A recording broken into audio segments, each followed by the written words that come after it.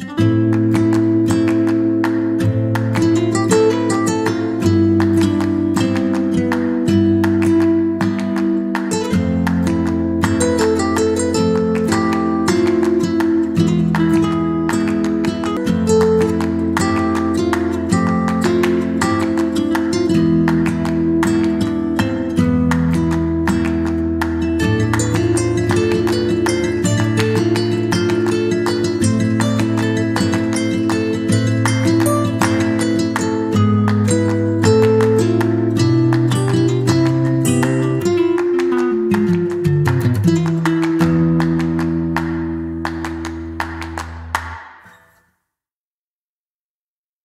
name is Felix Rodriguez Mendigutia, and I am from Cuba.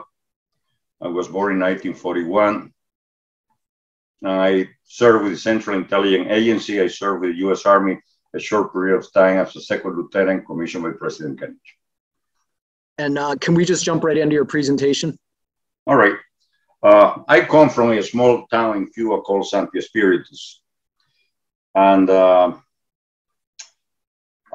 I went to school there, the La Salle school. Then in 1952, I moved to Havana. My mother went there to attend to my uncle's home, who had been named Secretary of Public Works in Cuba. For 1 year, I went to La Salle in Marianao. And then the second year of 1953, I was in the Havana Military Academy. Then after that, I was offered the opportunity to go to the United States for school. So I selected a school in Pennsylvania called the Perkiomen Preparatory School. So I went there when I was about 13 years old in 1954. I spent from 1954 to 1960 in Perkiomen, the 7th, 8th grade, and then the 4 years of high school. Before I graduated in 1960, in 1959, my parents had gone to Mexico for vacation, which turned out to be a very long vacation. And I went to visit them in there. And then while I was there, there was a captain from the Cuban Army who came from the Dominican Republic. He was recruiting for what was the first operation against Castro out of the Dominican Republic, called the Anti-Communist Legion of the Caribbean. And in that, there I left, forgot about my schooling. I went there in 1959. Actually, I arrived there on the 4th of July of 1959. I spent, several months in there. I contracted hepatitis. The operation was a fiasco. We were supposed to go to Cuba because a Cuban mayor by the name of Gutierrez Menoyo claimed that he had liberated the city of Trinidad. He was asking support from our legion in the Dominican Republic. So there was a C-46 plane that flew in there with weapons and also some instructor. I was supposed to be on that plane. Actually, when the helicopter came to the base that we were being trained in Calderas in the Dominican Republic to take us to San Isidro Air Base and to go from there to Cuba, there were 5 of us inside the helicopter. One of them was Roberto Martin Perez, who was the son of a lieutenant colonel. He was in the police, a little bit older than I was. When his father went to the helicopter, he said, look, that he was older than I was, that he had more experience than I was. I was 17, he just turned 18 at the time, and that he should go instead of me, I should go with him. So he pulled me out of the helicopter. Well, the helicopter took these people to the air base, and they flew on that plane to Trinidad. It was a setup. Gutierrez Menoyo was not defecting. He was working with Castro. All of the people that were in there were captured. Now, the guy who took my place, who was a captain in the Cuban Army, he was killed trying to defend the plane. Because my mission was not to go there, it was to go. My mission was to refuel the aircraft and put oil and secure the plane and then fly back with the plane to the Dominican Republic. So he was, unfortunately, because he was captured, and he spent the next 28 years in a Cuban prison. I contracted hepatitis. I finally came back to Miami in December of that year, 1959. So I missed 1 semester. I went back to school, and I was able to graduate in 1960 from high school. After graduation in June of 1960, I came to Miami, and I was accepted at the University of Miami to go for engineering and architect. Nevertheless, I learned at that time that there was something going on in Central America to liberate Cuba from communism. So I decided it was more important to do that than go to the University of Miami. So I enrolled what later became the Bay of Pig Invasion. So I was flowing to Guatemala, where we trained there. Now, there's a lot of people who claim and ask why this operation was entrusted to the CIA, military landing, because the CIA really had no expertise on that field. It should have been given to the Pentagon. And the simple answer was that it was never meant to be an invasion like it was. In early 1960, President Eisenhower received information from our intelligence service that the Cubans were going to go into a new phase with the Soviet Union, and they were planning to bring offensive missiles into the island. So President Eisenhower at that time ordered the CIA to destabilize the Castro regime. So what the CIA did, they got a very professional and experienced colonel who graduated from West Point from Filipino origin. The name was Napoleon Valeriano. He used the name was off of Colonel Vallejo. He was very successful in the Philippines against the communist hawk in there. Now, his concept was completely different to an invasion. His idea was to use the people that were already uprising in the mountain of the Escambray in the middle of the island to actually increase their capabilities and bring a provisional government to that area. So he separated the brigade in three groups, what they call the Great Team, Special Forces of the Brigade, or infiltration team, then the black teams, there were three of them, 25 men each, and then what they call the occupational force, was the main force of the brigade. Our mission with the infiltration team was to go into Cuba before anything happened, landing there clandestinely either by air or by sea or by the airport, and then start recruiting people in the city and send it to the Escambray.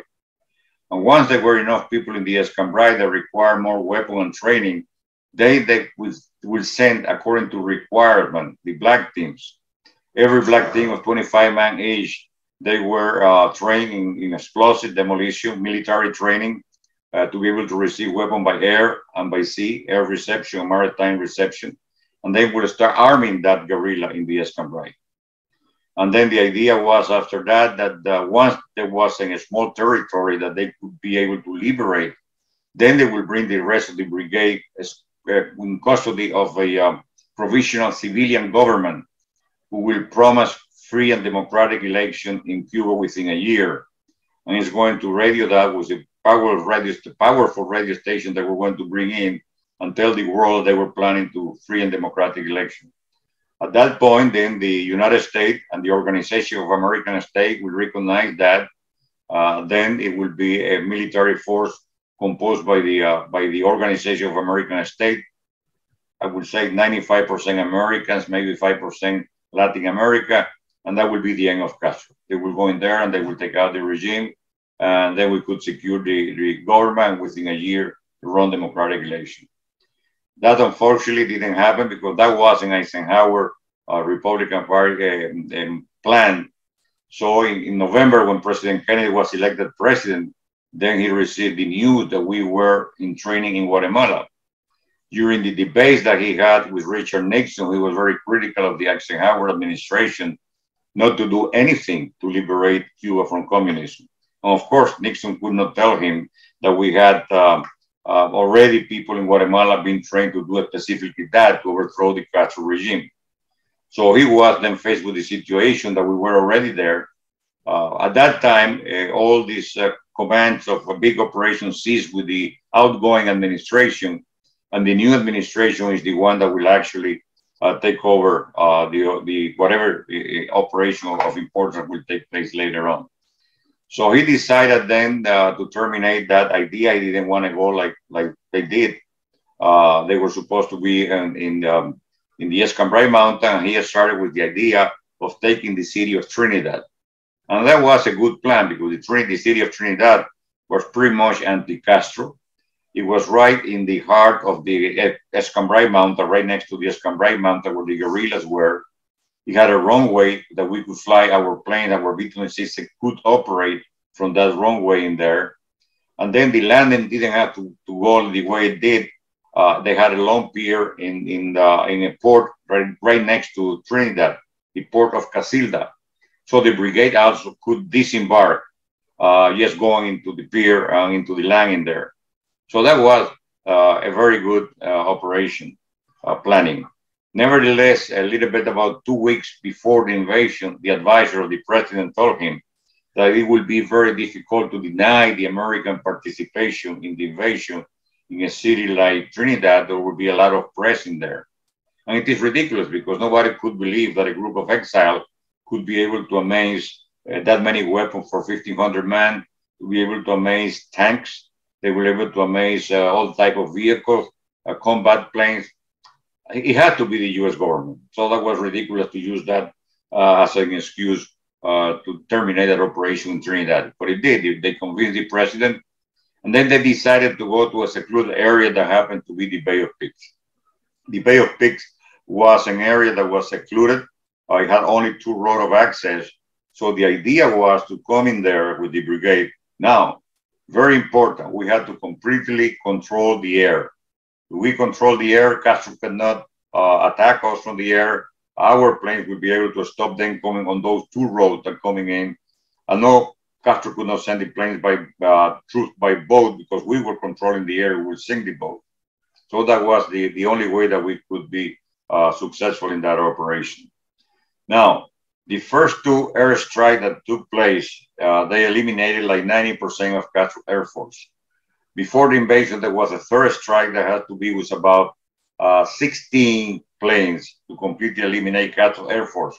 But during the 2nd strike, they were able to shoot down 1 of our planes. And unfortunately, the administration was telling the world that the attacking force of the planes were belonged to Castro. They were defecting Castro Air Force plane. That was not the case. It was our B-26 that were given to us from the Alabama National Guard. Now, what happened at the United Nations, Raul Roa was defending that idea that they were defectors planes from Cuba. And then Raul Roa, the Cuban ambassador, brought pictures of the plane that they shot down.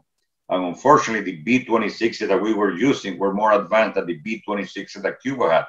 Our B-26 had a 50 caliber machine gun in the nose and rockets on the wing. And the Cuban aircraft was a plastic nose, and they had the machine gun on the wings. It was a completely different configuration. So when he brought those pictures to the United Nations, obviously, Adlai Stevenson understood that he was lying. So he went to his administration and he was told that indeed, yes, that it was our Air Force, not Cuban Air Force. Now, he always was an aspirant to the presidency of the United States. He told the Kennedy administration that he could not lie to the world, and therefore they put a stop to the airstrike that was critical to be able to control the air, to convince Adlai Stevenson not to resign from the United Nations. What happened was that Castro was able to prevail in the air, and then he was able to sink the boat that was carrying all the ammunition, the fuel, and the rocket for our plane, ammunition for our troops, the radio station, everything. And there was not a contingency plan to resupply the brigade. And what happened there was our people fought bravely for 72 hours. The first 24 hours, they took every single position that were assigned to them successfully. They extended the ammunition for the 2nd day on the 18th of April. By the 19th of April, they had no ammunition. So they did not surrender, but they had to try to run into the swamps, the swampy area around the Bay of Pigs, and try to survive. Now, most of them, I would say like 90%, 95% of the brigade was captured within several weeks. Only a few of them were able to escape with the help of farmers, and they were able to make it to Havana and then take political asylum in different embassies and to be able to live in there. So that was the disaster of the Bay of Pigs. We, as infiltration team, we entered Cuba actually before the invasion to operate with the resistance. I was part of that infiltration team. Our infiltration team did train from the end of December to half of January in Panama, in Fort Gulick in Panama, in intelligence trading, communication, psychological warfare. We use Soviet weapons because that's what we're going to be using inside. During that time, I and a friend of mine, Segundo Borges, volunteered to eliminate Castro physically. We thought if we could do that, it would shorten the war It would save a lot of lives. So we proposed that to the American who was in charge of our training in Panama. Now, when we were flowing to Miami in January, I was told that the operation was approved. They gave me a German rifle, 20 rounds of ammunition. They told me not to touch the sight, a very powerful telescopic sight that it was already pre-sighted to the distance I was supposed to hit Fidel. And they added one more man to our team, Javier Soto, to be the radio operator. Now, 3 times we tried to go to Cuba, and there was supposed to be a boat to meet us at the coastline. There was no boat in there, and we came back all 3 times, and then they changed the operation.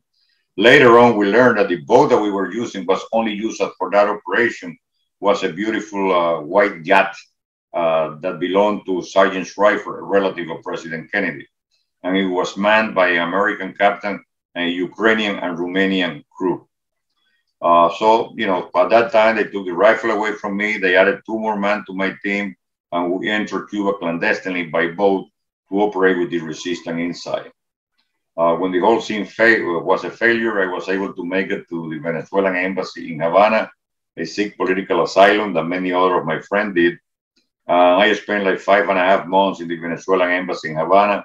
Eventually was given safe conduct by the government of Cuba, and on the 13th of September of 1961, I went to Venezuela. I spent a couple of weeks there. I came back to the United States in late September, the beginning of October. The agency immediately contacted me, and within a month, I was back inside Cuba, but taking teams. I was the only one who kept a line open of resupply in the Camagüey province. So I during that time, after the Bay of Pigs, up to early 1962, I went to Cuba 7 times, bringing teams through that area in the Cuban coastline. Then I came back, and in 1962, I decided to get married to my present wife. We're going to be married 60 years on this August 25th. And I quit, but I told my wife there was something serious about Cuba that I will go. And if she agreed with that, then we'll get married. And she made the mistake of agreeing to that. Now, we got married on the 25th of August of 1962. So I started working in a company called Ace Letter Service that did propaganda for the hotel at $1 an hour. And then my uncle got me a better job with towing packaging company that had to do with meat. I was earning $1.35 an hour. While I was there in October, I got a call in October by an agency from the CIA, Thomas Klein. And he asked me to meet him at a motel across from the University of Miami, the Howard and Johnson.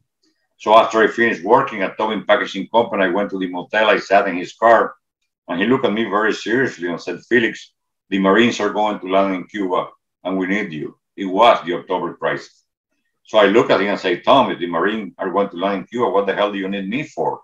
You know, and he said, "Well, we allow you to parachute near a Soviet base in the back of Santa Clara area to be able to set up near to that place a radio beacon. And you know how to operate a radio beacon," which I did, "so that our Air Force can hit with precision going over the beacon, the missile base." Now, at that time, they didn't have the GPS and the very sophisticated navigation equipment that we have today. So I agreed to that, and he took me to a motel. I could not even call my wife, Ross, at that time. She was working in downtown, and she waited for a couple of hours, I understand later, and then she took a bus back to the apartment that we were living in. During the time I was in the motel, I requested 2 more guys to accompany me, and they brought them to me, and they brought an instructor. Now, my training to parachute into Cuba was from a table to jump from the table at different altitude, one at the highest altitude possible, to what they call the 3 point of contact, using the arms and the elbow and the other back part, so that we will not break a leg. That was basically the only training that I received. The day that they were bringing the parachute to go into Cuba, that's the day that Khrushchev backed down on the October crisis. Castro at the time Khrushchev made an agreement with Kennedy that he will bring the missiles back if he promised that he will not invade Cuba. Now, they signed that treaty, but that treaty was never implemented. because part of the treaty was that the United States had to be able to go to Cuba to verify that all the missiles were out. Because before he went there with all of that boat and a bunch of missiles on top of the boat, the Americans knew that they had already infiltrated in Cuba about 2 offensive missiles, nuclear missiles, that were already in Cuba before that display of boats with a lot of other missiles. Now, Castro never authorized the United States to go ahead and inspect that they are taking out all the missiles out of Cuba, and therefore the treaty was never implemented. So after that, you know, I didn't have a job, so I started working with the CIA again. When President Kennedy came at the end of 1962, he was able to bring the brigade out of prison. He took full responsibility for the operation. He gave incentive to American corporation to be able to get a tax exemption for the money that Cuba requires, and tractors and all of those things to liberate the brigade. So the brigade came out of from Homestead, arrived at Homestead Air Force Base from Cuba in late December of 1962. And at the Orange Bowl, we met with President Kennedy. I guess it was around the 28th of December. I was able to shake the hand of President Kennedy. During that time, President Kennedy went on record in front of everybody at the Orange Bowl when he received in custody the brigade flag that was given to him. And he promised that he will soon return that flag in a free Havana. And I am convinced that he meant it. There's a lot of members of the brigade who believe that Kennedy was a traitor. That's not my case. I don't believe that. I believe he was a young president, ill-advised, with little experience on this situation. And of course, we had to pay the price for that inexperience that he had. But then he definitely wanted to change that and liberate Cuba. What he did, first of all, he brought the brigade out of prison by doing that treaty. And then immediately he opened the armed forces of the United States for the Cubans, not only for the brigade from Miami. Like in Fort Jackson, there were thousands of Cubans who joined there, what they called the Unidades Cubanas, Cuban units. And he names 212 officers from the brigade to go into the armed forces of the United States with the rank of second lieutenant. I was one of them. You could select what branch you want to go in. So at that point in time, in March of 1963, we all arrived in Fort Benning, people some in Army uniform, Navy uniform, Marine uniform, and Air Force uniform. And we received the basic training. Actually, what they gave us, what they is called the OCS, Officer Candidate School. It's the training that they give to the sergeant major that want to be promoted to second lieutenant. Nevertheless, they could not call that because we were already second lieutenant commissioned by the president. So they used the same block of training and they call it SOTP, the Special Officer Training Program. So we started going through the training in Fort Benning. That was several months. At late 1963, before graduation, I was assigned to go to Fort Hallowell in Virginia for additional intelligence training. But at that time, Dr. Artime, who was the civilian leader of the brigade, visited me in Fort Benning, and he asked me to resign my commission to go with him. He told me that President Kennedy had authorized a special project to overthrow Castro, and he wanted me to be his head of communication.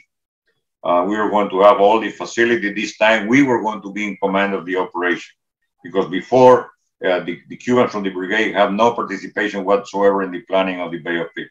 This time, our team told me that we would be doing the planning and with the wing, or we lose on our own.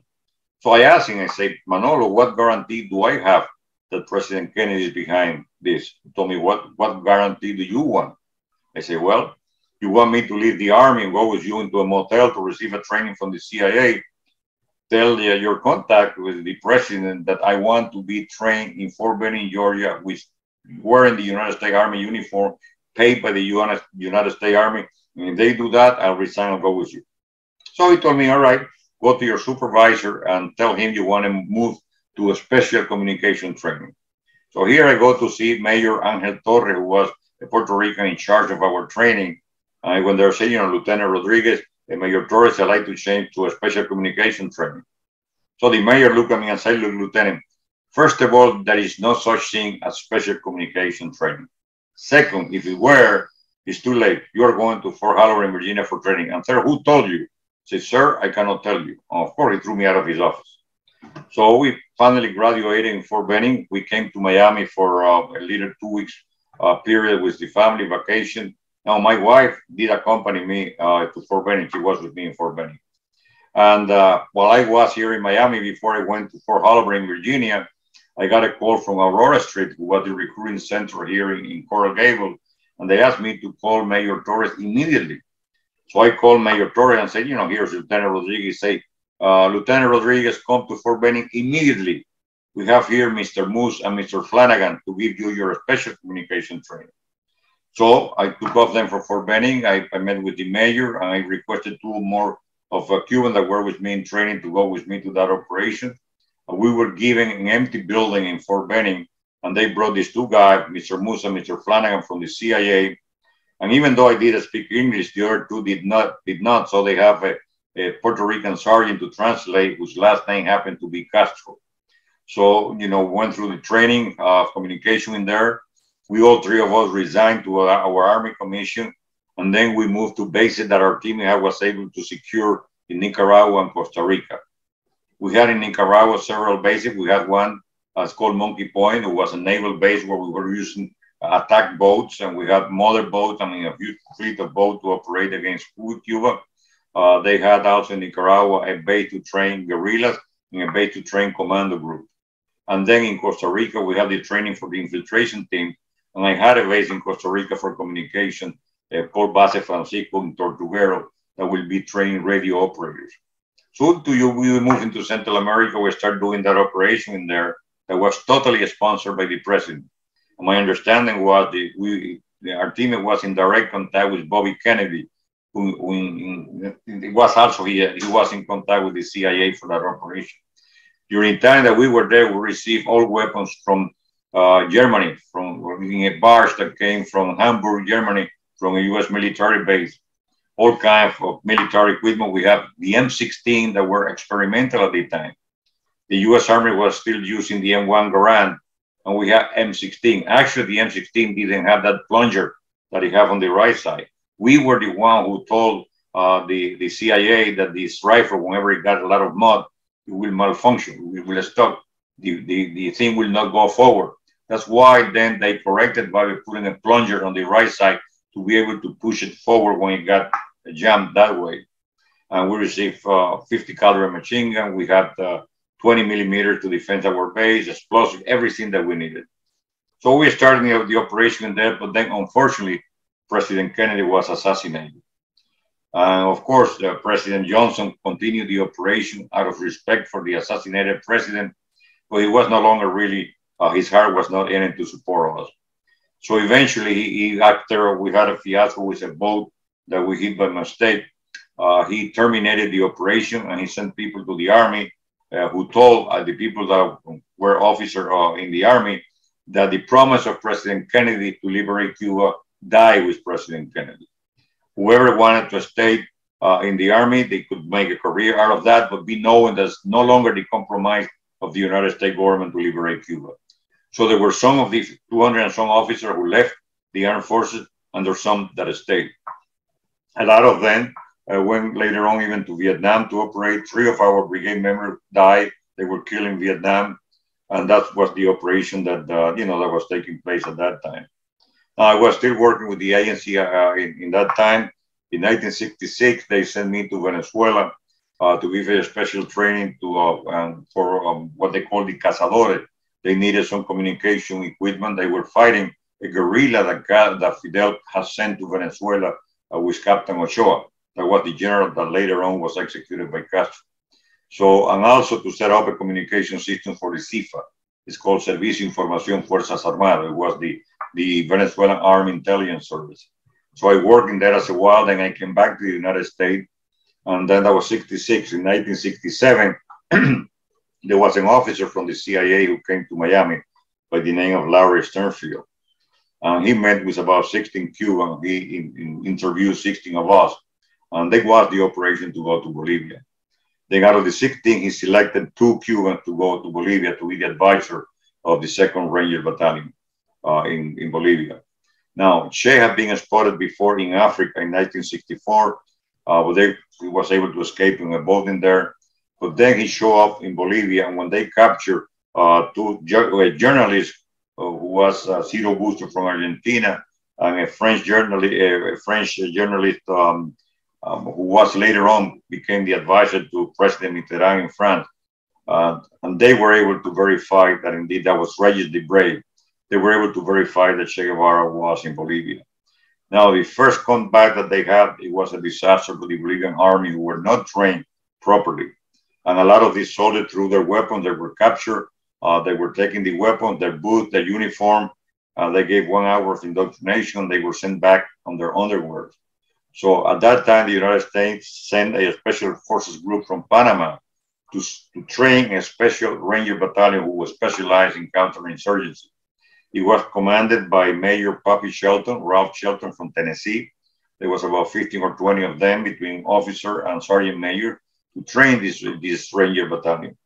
And they selected 2 of us to be the eyes and ears of the battalion to be able to provide intelligence to the Bolivian operation in the area that they were operating. And the reason they selected us, it was because there was a prohibition from Ambassador Henderson in Bolivia that no U.S. citizen could participate in area of combat of danger. Because at that time, Vietnam was beginning to take place and a lot of advisors was coming back in plastic bags from Vietnam. And they didn't want American citizens coming back from plastic bags from Central America, from Bolivia. Since we were not U.S. citizens, so that would not be a problem for them, under that concept. That's why we went to Bolivia to advise the 2nd Ranger Battalion. So I arrived in Bolivia, and my friend stayed mostly in La Esperanza, who was an old sugar mill where the 2nd Ranger Battalion was being trained by the U.S. Special Forces. And I was assigned with Colonel Joaquin Centeno Anaya, who was the commander of the 8th Division headquarters. That's the area where Che was operating. When Che arrived to Bolivia, he arrived with 17 people altogether. There were him, there was 2 Peruvian, there was the rest were Cuban officer, and there was 1 female who was Tamara Bunke-Beider, who was a German intelligence officer working for the Soviet Union. I believe she was sent to spy on Che. Now, Che had become in disgrace with the Cuban government because he was pro-Chinese, and Cuba depended solely on the Soviet Union. And therefore, the Soviet didn't have any interest in helping Che. So when Che went to Bolivia, I guess purposely, the first thing that Fidel Castro did when they gave him the radio to be able to communicate back to Cuba, they gave only 1 radio. And when the radio arrived in Bolivia, it was broken, which meant that Che could receive message from Radio Havana, Cuba, but he could not transmit any message back because he didn't have any transmitter, which means he had to write letters to answer whatever inquiry was from Cuba. And that was a disaster because a letter in the Bolivian system, by the time they go into one of these small towns to La Paz, and there were 3 addresses that we call accommodated addresses where this letter was being sent to be able to make it to Cuba.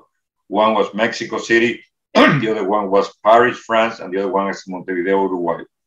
So by the time this letter arrived there, they will go to the Cuban embassy, they will put him in diplomatic passport, go to Havana.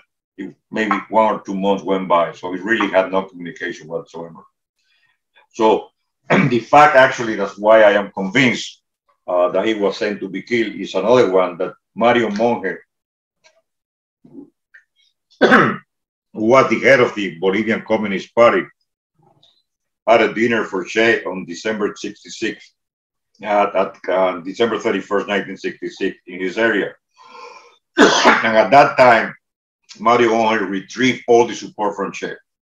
He had visited Fidel Castro before in Cuba 2 weeks before, or 2 months before. And Castro told him definitely that Che would not accept to be number 2. So what Mario Monge proposed to Che was that for he, as head of the Communist Party of Bolivia, to support a guerrilla in Bolivia, the commander had to be a Bolivian.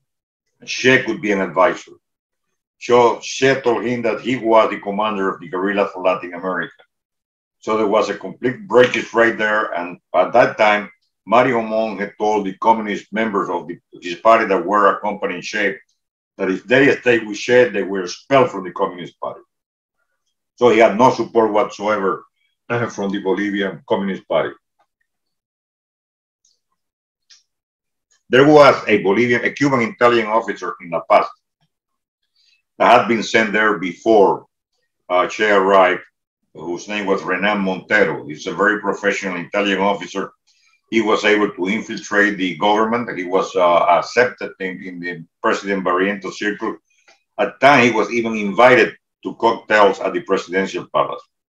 So he was set up in La Paz. He was the one who actually went to the airport and be able to bring all the 17 Cubans with Che into the country, right then to the operational area. And he was Che's only contact. Now, once he did that, once Che was with all his people inside, he was sent back to Cuba with the pretext that his visa had expired. That's what they told Che. They had to be recalled because they had to renew the visa, which never was renewed. Later, we learned that he had been able to acquire the Bolivian citizenship. So he was definitely sent there to be killed. So his operation was really a disaster. He was not supported. He had a poor message to the campesinos, the farmers of Bolivia. He will tell the farmers in the area that he was going to give them the land that President Barrientos should have stolen from them. And what Che didn't realize is that Bolivia already had agrarian reform. And all of those farms were giving a lot of that land by Barrientos. So it was a complete empty message. That proved that during the whole time that he was in Bolivia, he was not able to recruit one single farmer in the operational area. He had the Cubans that accompanied him and the Bolivian from the Communist Party that was sent to him from the city. But in the operational area, he was never able to recruit anybody at all. So during that time, whenever they had an operation of interest and they captured some document, I was an advisor to Colonel Centeno, his head of intelligence, Arnaldo Saucedo, the major. They would take me with him to be able to exploit the documentation, etc., etc., as was an advisor to the 8th Division headquarters. So there was one time they were able to capture one prisoner whose name was Paco, Jose Castillo Chavez. That was a guerrilla that had separated from Che to do an exploration in the area, commanded by Juan Vitalio Acuña Núñez, a Cuban mayor. He was coming with about 15 guerrillas back to the training area that he had on the 4th Division headquarters across from the Rio Grande. Now, to be able to cross the Rio Grande is very difficult at the time when there is the rainy season. And a lot even the guerrilla lose some guerrillas trying to cross the river by themselves.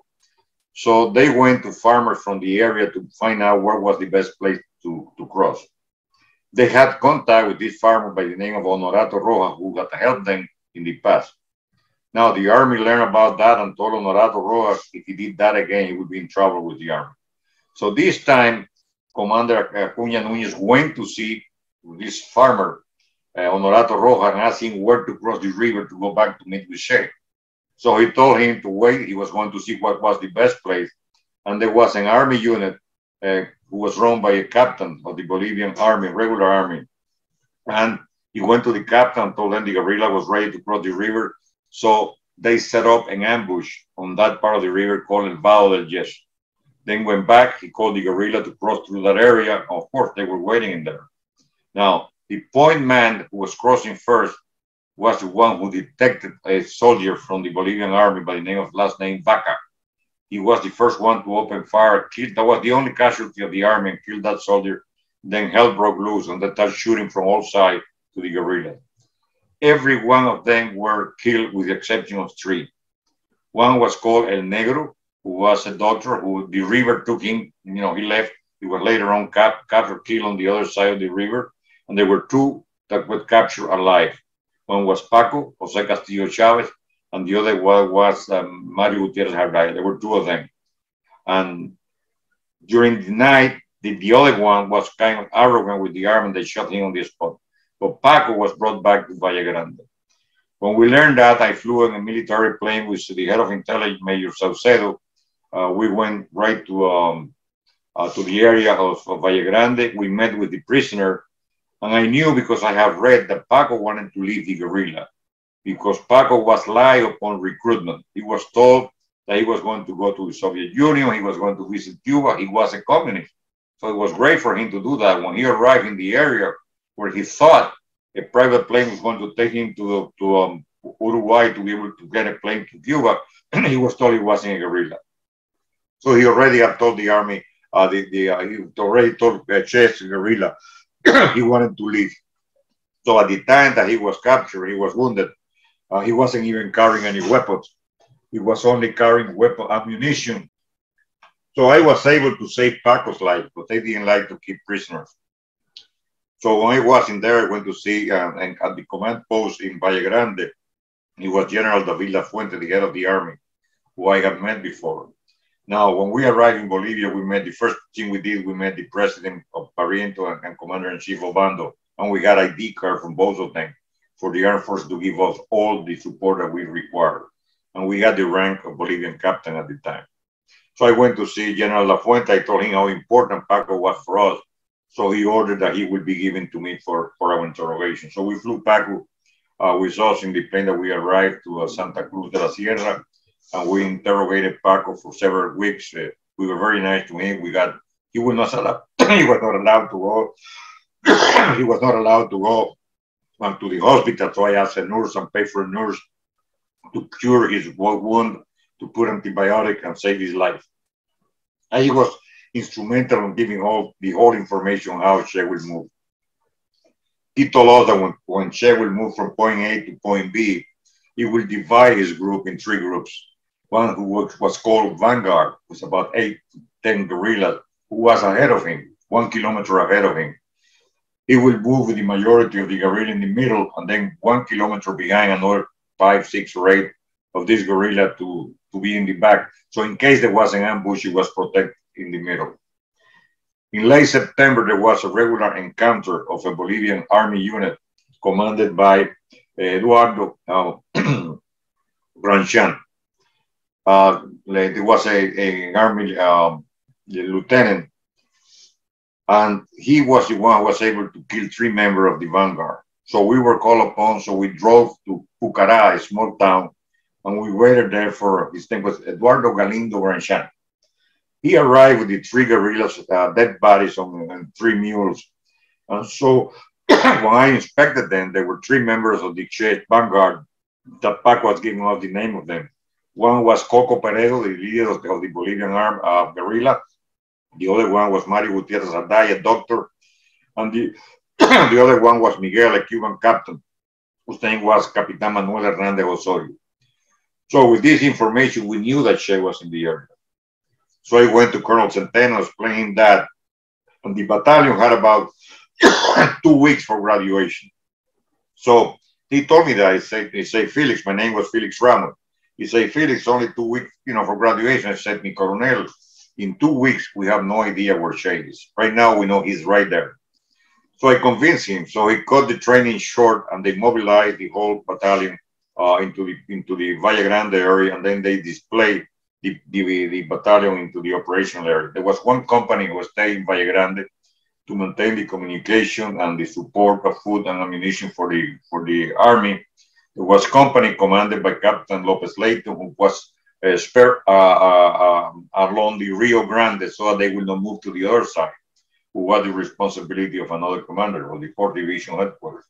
Another company was commanded by Celso Torrelli, who later Celso became president of Bolivia, was set up in La Higuera, was the last place where Che had been seen, to be able to be the support and to be able to reinforce the unit who was actually doing the search of the area, who was commanded by Gary Prado, Captain Gary Prado.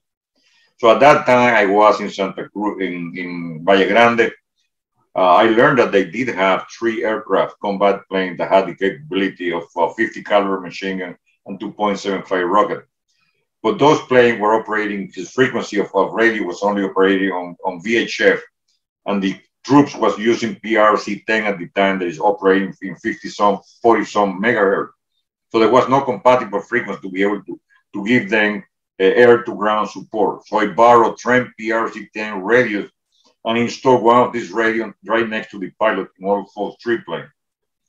It was a Sunday, October the 8th. I already had finished 2 planes. I was on the 3rd one with Major Saucedo came and said, mi Capitan, we just received news from the operational area of Papacan South. Daddy is tired, which meant Daddy was the commander of the guerrilla. So we didn't know at the time whether it was Che Guevara or whether it was Inti Peredo, the Bolivian commander of the area, Coco brother. So I jumped into the plane, and the Mayor Serrati, head operations, jumped into the other plane. We flew over the operational area, and they verified to us that the guy who was captured was the foreigner. So it was Che Guevara. So I came back. I told that to Colonel Centeno. He immediately dispatched a Lieutenant Colonel Selly to go to the operational area and to be able to try to interrogate the prisoner and secure all his documentation. And he was flown there by Major Nino de Guzman, who was a helicopter pilot, and the helicopter came back. That evening, we had a dinner at the hotel in there, which candle, because there was no electricity at the time. And we had a brindis. I had brought a couple of bottles of scotch, and Commander Colonel Centeno said, well, now we have peace in my country. And he knew the guerrilla was finished at that point in time. So I asked him if I could accompany him on the following day, and everybody wanted to go with him. Of course, he talked to his people and said, look, we know how much harm this guy, Che Guevara, have done to Felix country. So if you don't mind, I would fly him with me next day. So that I am also radio operator. So I have been communicating with the CIA using telegraphy and code books. So I sent a message to them saying that Che Guevara was captured alive. Excuse me.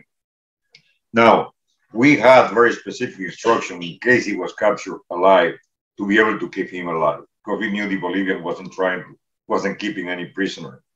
So I tried to keep him alive at all costs. And I sent a message to the agency saying, you want to keep him alive, like you told me, please move very strongly at La Paz level to make sure that he's kept alive. Now we're talking on a Sunday. So I flew in the helicopter with Colonel Centeno. We landed on the next day. It was a Monday, 9th of October, right next to Legueras, around 7:30 in the morning. We came into the room. Che Guevara was on the left side on the little window there. And in front of him, in the back of the room, there were the dead bodies of two Cuban captains. One was Oslo Pantoja, who was a captain in charge of training of guerrillas in Cuba, and another captain. Now, Centeno asking questions, Che will look to him and didn't say a word, nothing. To a point that Centeno got mad and said, look, you are a foreigner. You invaded my country. At least you should have the courtesy of answering me. Che said nothing. So he left. So outside, I asked the colonel if I could get all the documentation from Che to be able to photograph from my garden. So he ordered Lieutenant Colonel Sally to give me the pouch, the bag that Che Guevara had all his documentation. It was like one thing that you hang in there that was straight like this. It was a curved, very thick bag. And inside it had the German diary, a big book, a German diary. Well, of course, it was written in Spanish by Che. He had some photographs of Che's families. He had some medicament for his asthma. He had very small code books, like 10 of them, one in red, one in black. One is for ciphering, the other one is for deciphering, who was given to him by Red China. And a little booklet that had message, a typewritten message that he was able to receive from Cuba. Now, he wasn't able to transmit, but just from receive. And that message were typewritten in that little booklet, and it was signed by Ariel, which I thought at the time Ariel was Fidel. But later on, when I met the Benigno, who was the right-hand man for Che, who defected and was living in Paris, he told me that Ariel was Juan Carretero, who was the Cuban intelligence officer in charge of the communication. So I started photographing the whole book. Then I came back to the room by myself, look at him, and say, Che Guevara, I'd like to talk to you. And looked to me very arrogant from his floor where he was. Nobody talked to me. Nobody interrogates me. So when I saw that attitude, I looked at him and said, look, Commander, I didn't come here to interrogate you. I came here to talk to you. I admire you. You used to be a head of a state in Cuba. And you are here because you believe in your ideas, even though I know they are mistaken. So he looked at me for a while to see if I was making fun of him. When he saw that I was serious, he looked at me and said, can you untie me? Can I sit? So I asked a soldier to come into the room. I told him, untie Commander Guevara. I had to give the order twice. We untied him and sat him on a little bench It was hard to bring him up because he had been in that position for a long time. So it took a little while to set him on a little bench that we had in there. And then I started asking questions to him. Whenever I asked him question that was of tactical interest to us, he would look at me and say, you know, I cannot answer that. So I respected that. So we talk in different other fields. One time I asked him, you know, why do you select Bolivia? He told me he selected Bolivia for three basic reasons. One, if the United States would probably have very little interest in Bolivia because it's a very poor country. And he thought in his mind that the United States would only be interested with country with a flourishing economy like Venezuela with oil. So if it was Bolivia, they would not be that much worried about Bolivia because of their Bolivian economical situation. Second, they knew that the Bolivian army was very poorly trained. He was absolutely right because they had no training whatsoever. And then third, and most important to him, Bolivia had boundary with 5 different countries. If he was able to take Bolivia, it would be easy for him to export the revolution border to border with Brazil, with Argentina, with Paraguay, Chile, and Peru. In another time, I asked him, I said, look, well, a lot of people told me that when you were in Africa, the African soldiers were very poor soldiers. He looked at me and said, well, I cannot talk about that. I said, Commander, you don't want to talk about that, but your own people told me that you had like 10,000 guerrillas, and they were very poor soldiers. So when I said that, I said, look, if I had 10,000 guerrillas, it would have been different. But you are right. The Africans were very poor soldiers. Do we talk about the Cuban economy? Of course, like they all did. He said, well, the Cuban economy is like that because of the United States embargo. So I said, Commander, that's ironic that you tell me that because you were the Minister of Economic in Cuba, of Industry. You were also the President of the Cuban National Bank, and you are not even an economist. So he looked at me and said, you know how I became President of the National Bank? I said, I have no idea. So I was sitting one time, I was talking to Camilo Cienfuegos, and I understood Fidel was asking for a dedicated communist, and I raised my hand. And Fidel was asking for a dedicated economist. So I thought that was a way for him not to answer the question. It wasn't real. But then later on, when I met Benigno in Paris, he told me it was true. He was with Camilo, and she understood Fidel was asking for a dedicated communist and rose his hand. And then they made him the Minister of Industry and all the President of the National Bank several months later. So I went in back and forth to photograph the diary. At one point in time, there was a lady who came to me and said, Mi Capitan, an officer came to me and said, look, there is a phone call. There was only the telephone line communicated with Valle Grande. There is the phone call to the office, the highest ranking officer here. Now, I had the rank of captain and there were 2 lieutenants, so they called me. So when I answered the phone, they gave me a specific order of 500, 600. That was a simple code that we had created. 500 was Che Guevara, 600 was dead, 700 was keep him alive. To us to repeat it, and they repeated 500, 600. So when Centeno came back before he left, I called him aside and said, Mi Coronel, you have received instruction from the High Bolivian Command to eliminate the prisoner. It was 500, 600. Now, my instruction from my government is trying to keep him alive at all costs. And we have helicopter plane to evacuate him to Panama for interrogation. The colonel looked at me and said, Felix, we're very grateful for your help. But this is order from my president and my commander-in-chief. If I don't comply, I will be fired.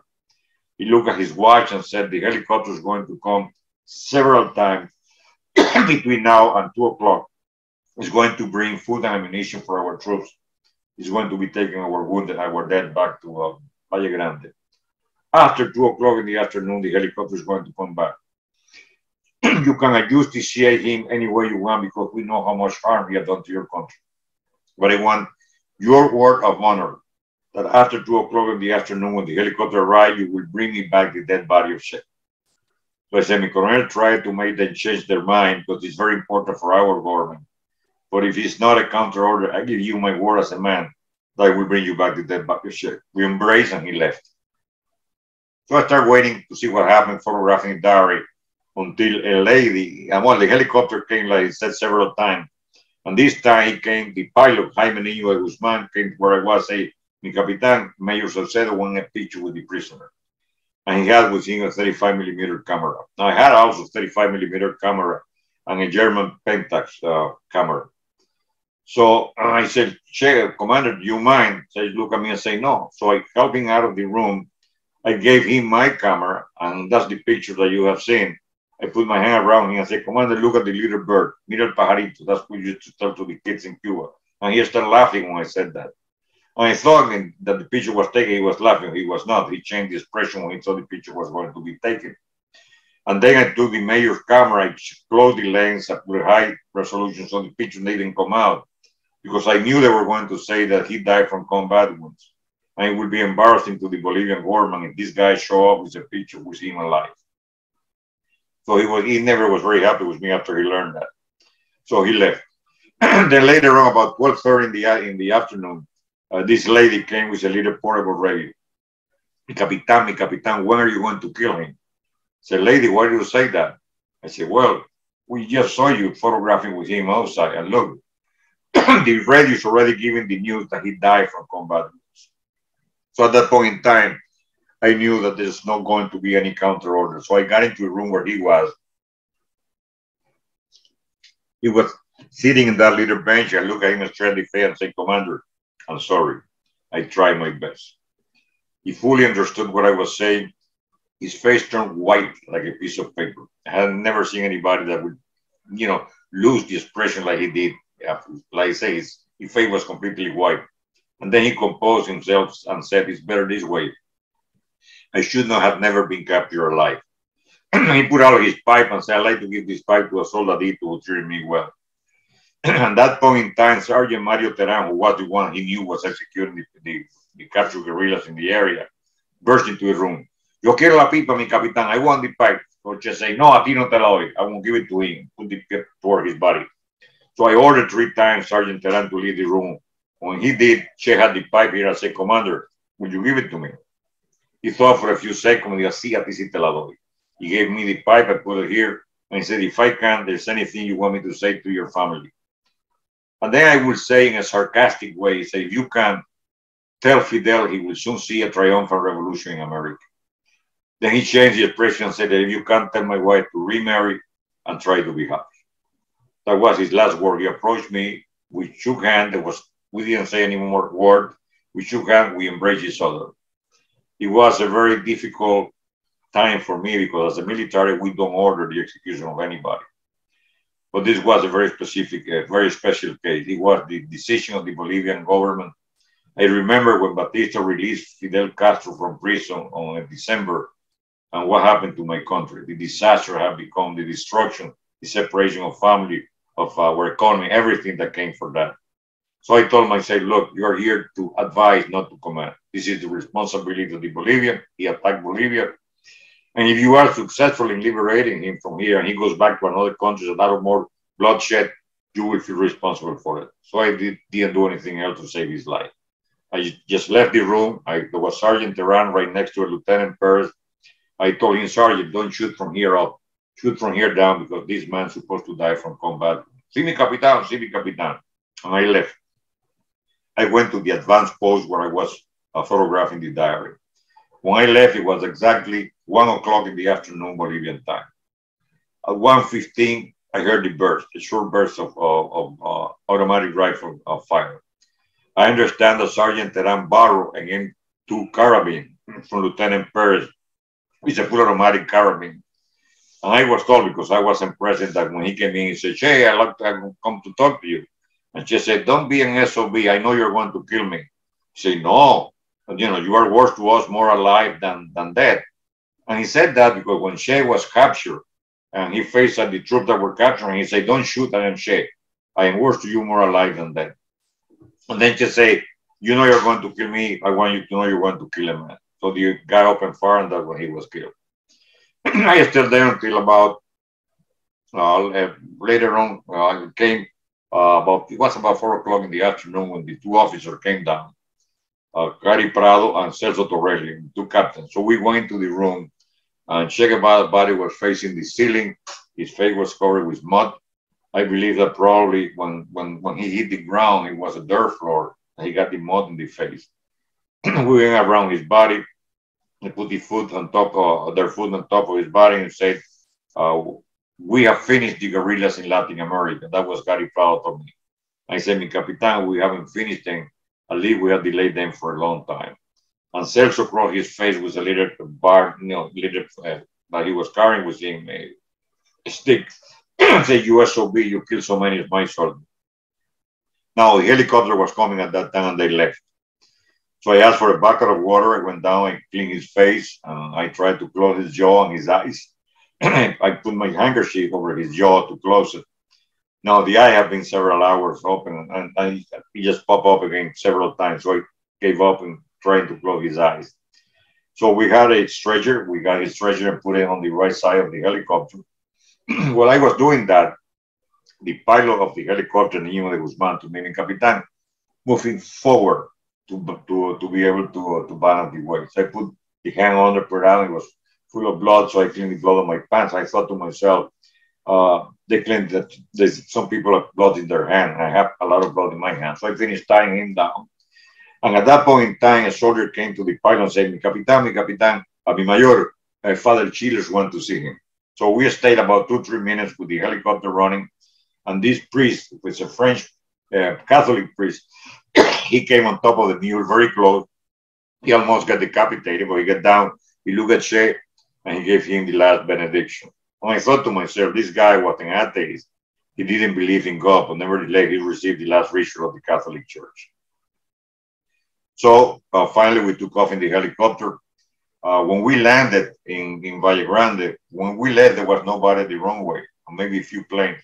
At this time, they were full of a small plane from the BBC, NBC, CBS, Associated Press. Everybody from the press was there. And about 2,000 people. So everybody came toward the helicopter. So I put my cap down. I left on the left side so that they would not photograph me. So I was not photographed. And my other friend who was there, he picked up the body and they took it to the hospital, Nuestro Señor de Malta. We was set up in a cleaning area that they had about 50 meters in the back of the hospital itself. That's where he was exposed.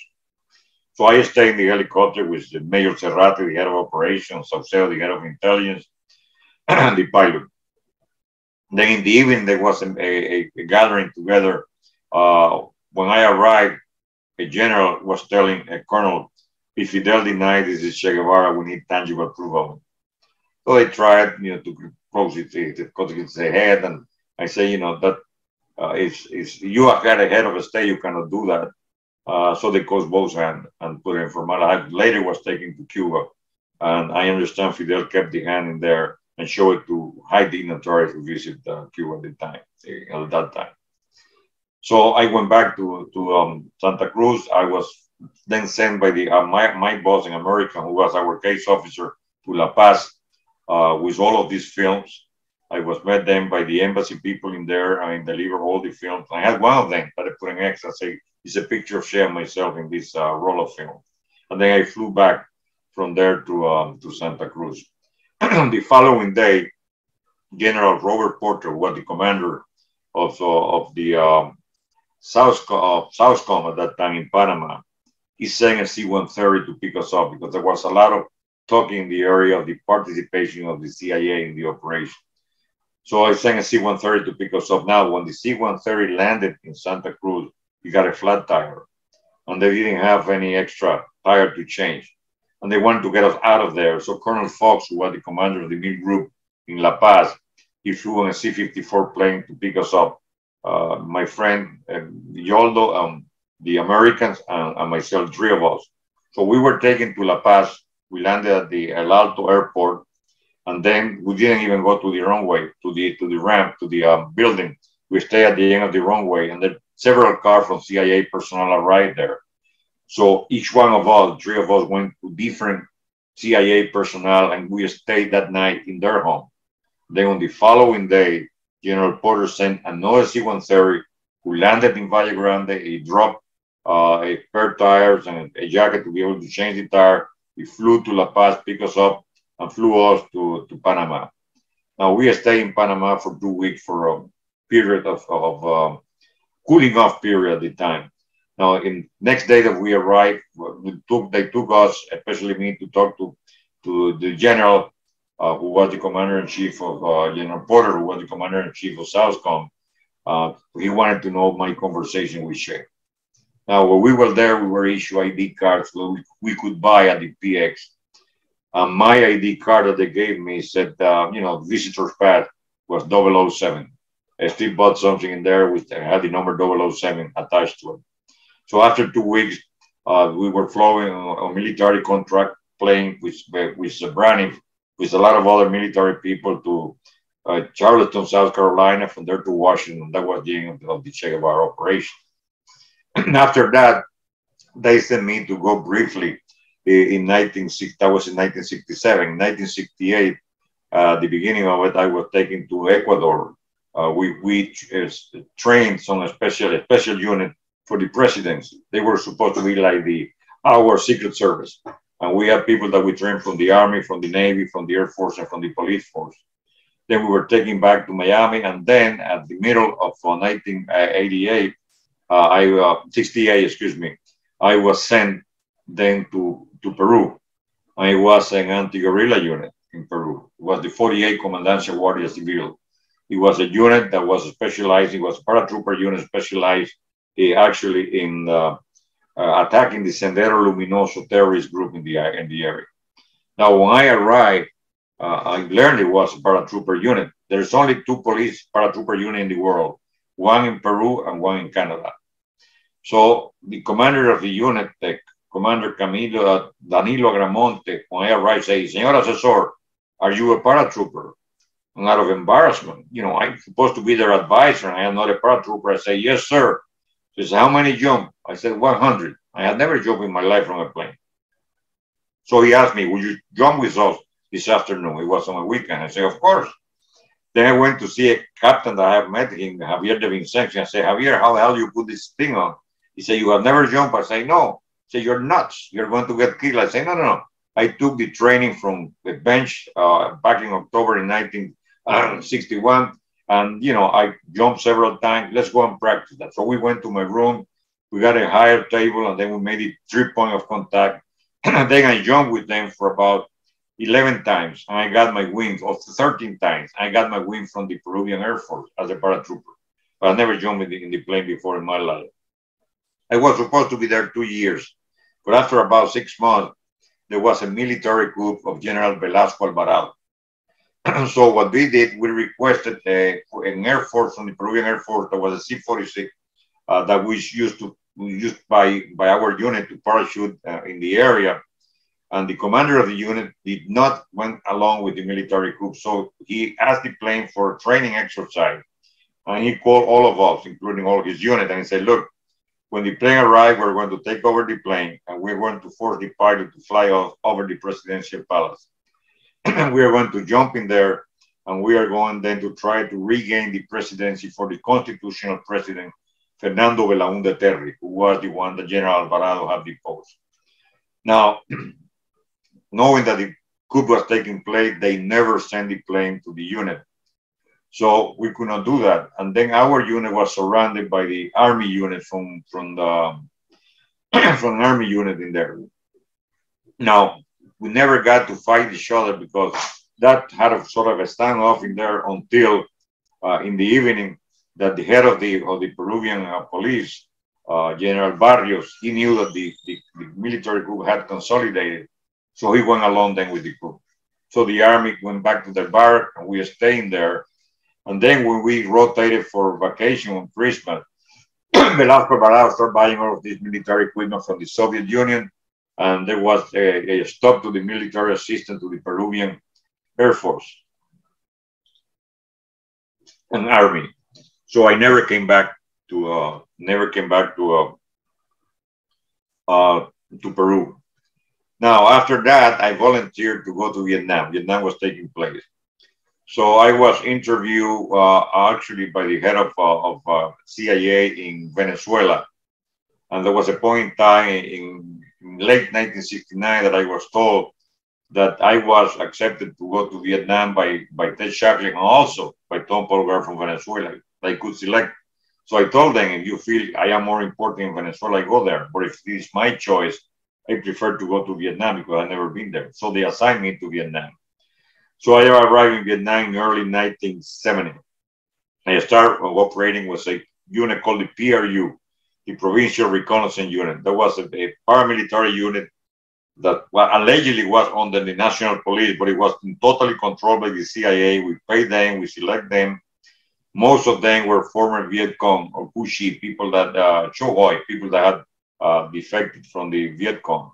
So they were excellent unit because they knew how they operated. And of course, before we used them, they were heavily compromised. So we had more confidence in working with them than with regular troops from South Vietnam. So we had 11 provinces that I was assigned to Region 3, who was 11 provinces around Saigon. So I started, operating with them, operational area. We had two main missions that they told me. One was to try to stop the rocketing of Saigon, stop the rocketing of the boat coming into Saigon. What was happening was they were boats coming with weapons, all kinds of things for the army. And whenever they went to this river into the Saigon area, they were actually shot from the side of the river. They would shot the boat with RPG-7, with rockets. And they were escorted by the Navy gunship, the Seawolf, but they would hit the head of the explosion, and they never got anybody.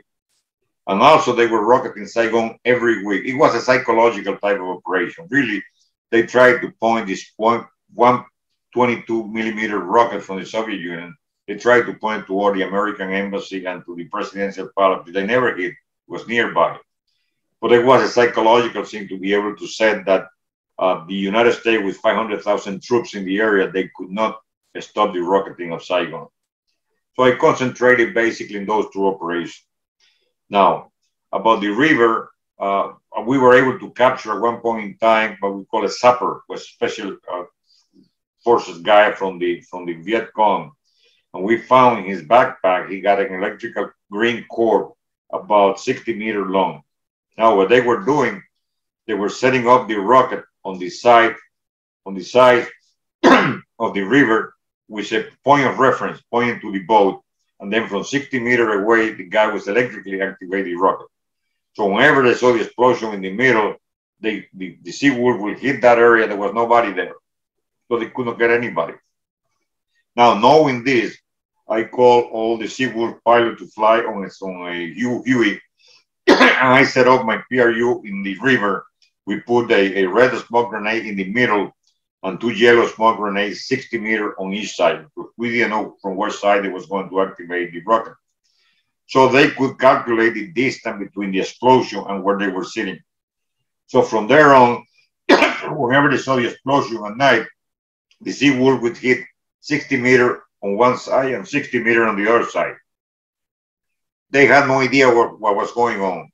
We were able to eliminate 7 different of these teams that were killed during this operation, and the rocket of Saigon stopped.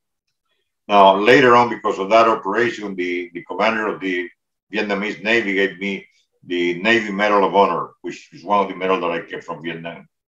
Now, about the rocketing of Saigon, it's no way that we could find the team that was doing that until we were lucky to capture this guy, Quan, who was the bodyguard of Tu Tan, who was a colonel from the Viet Cong, who was the commander of the area that were doing the rocketing of Saigon. It was a sub-region 4 unit.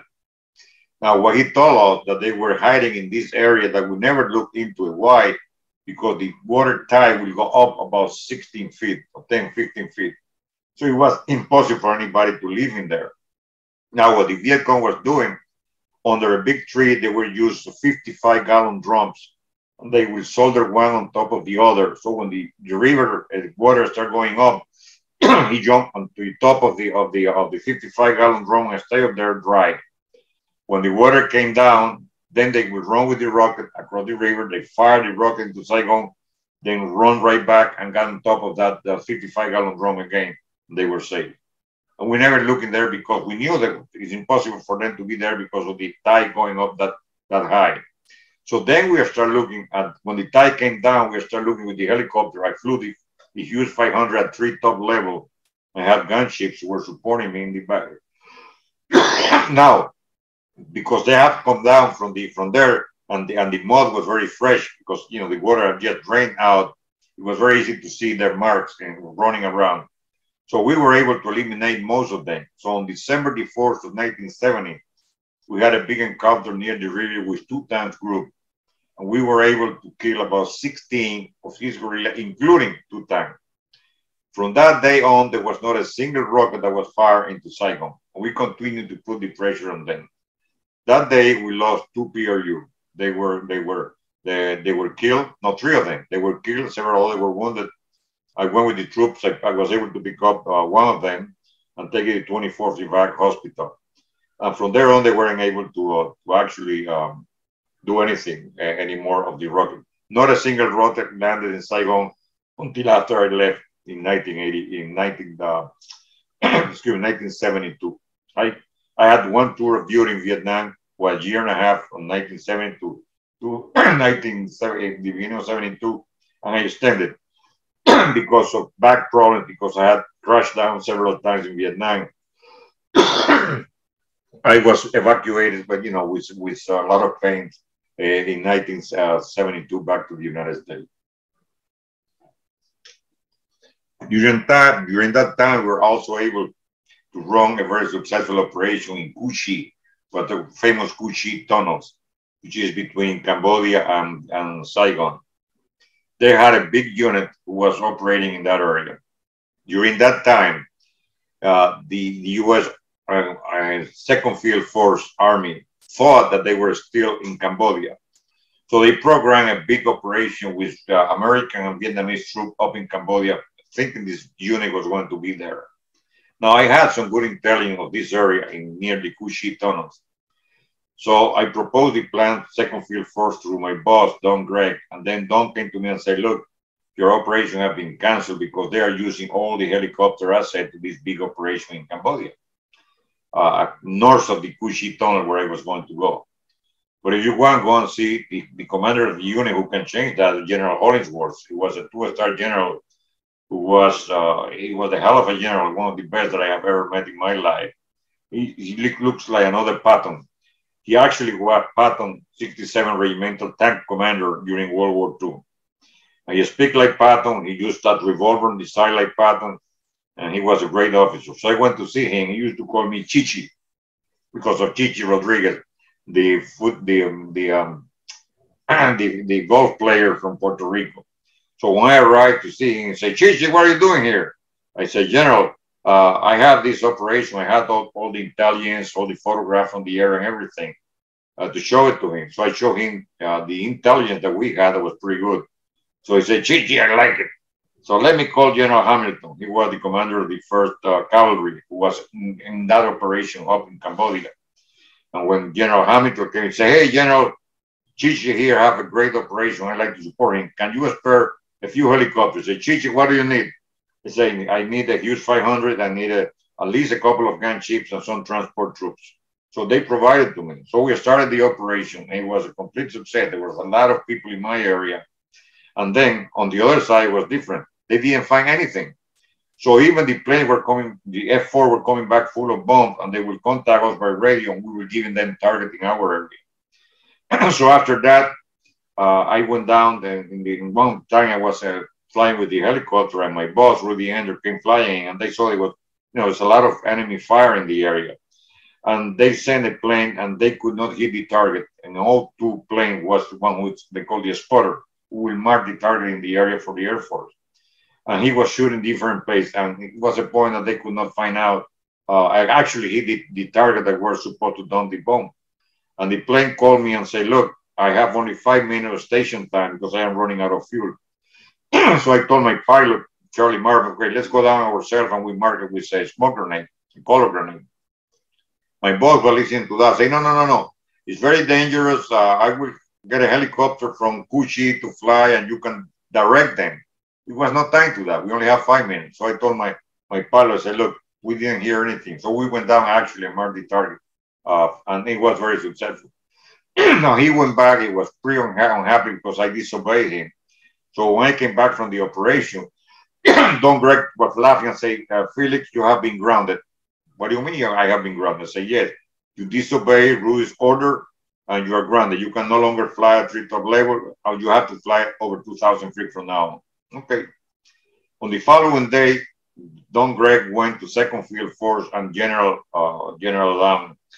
Hollingsworth told him and said, "Look, we didn't find anything there.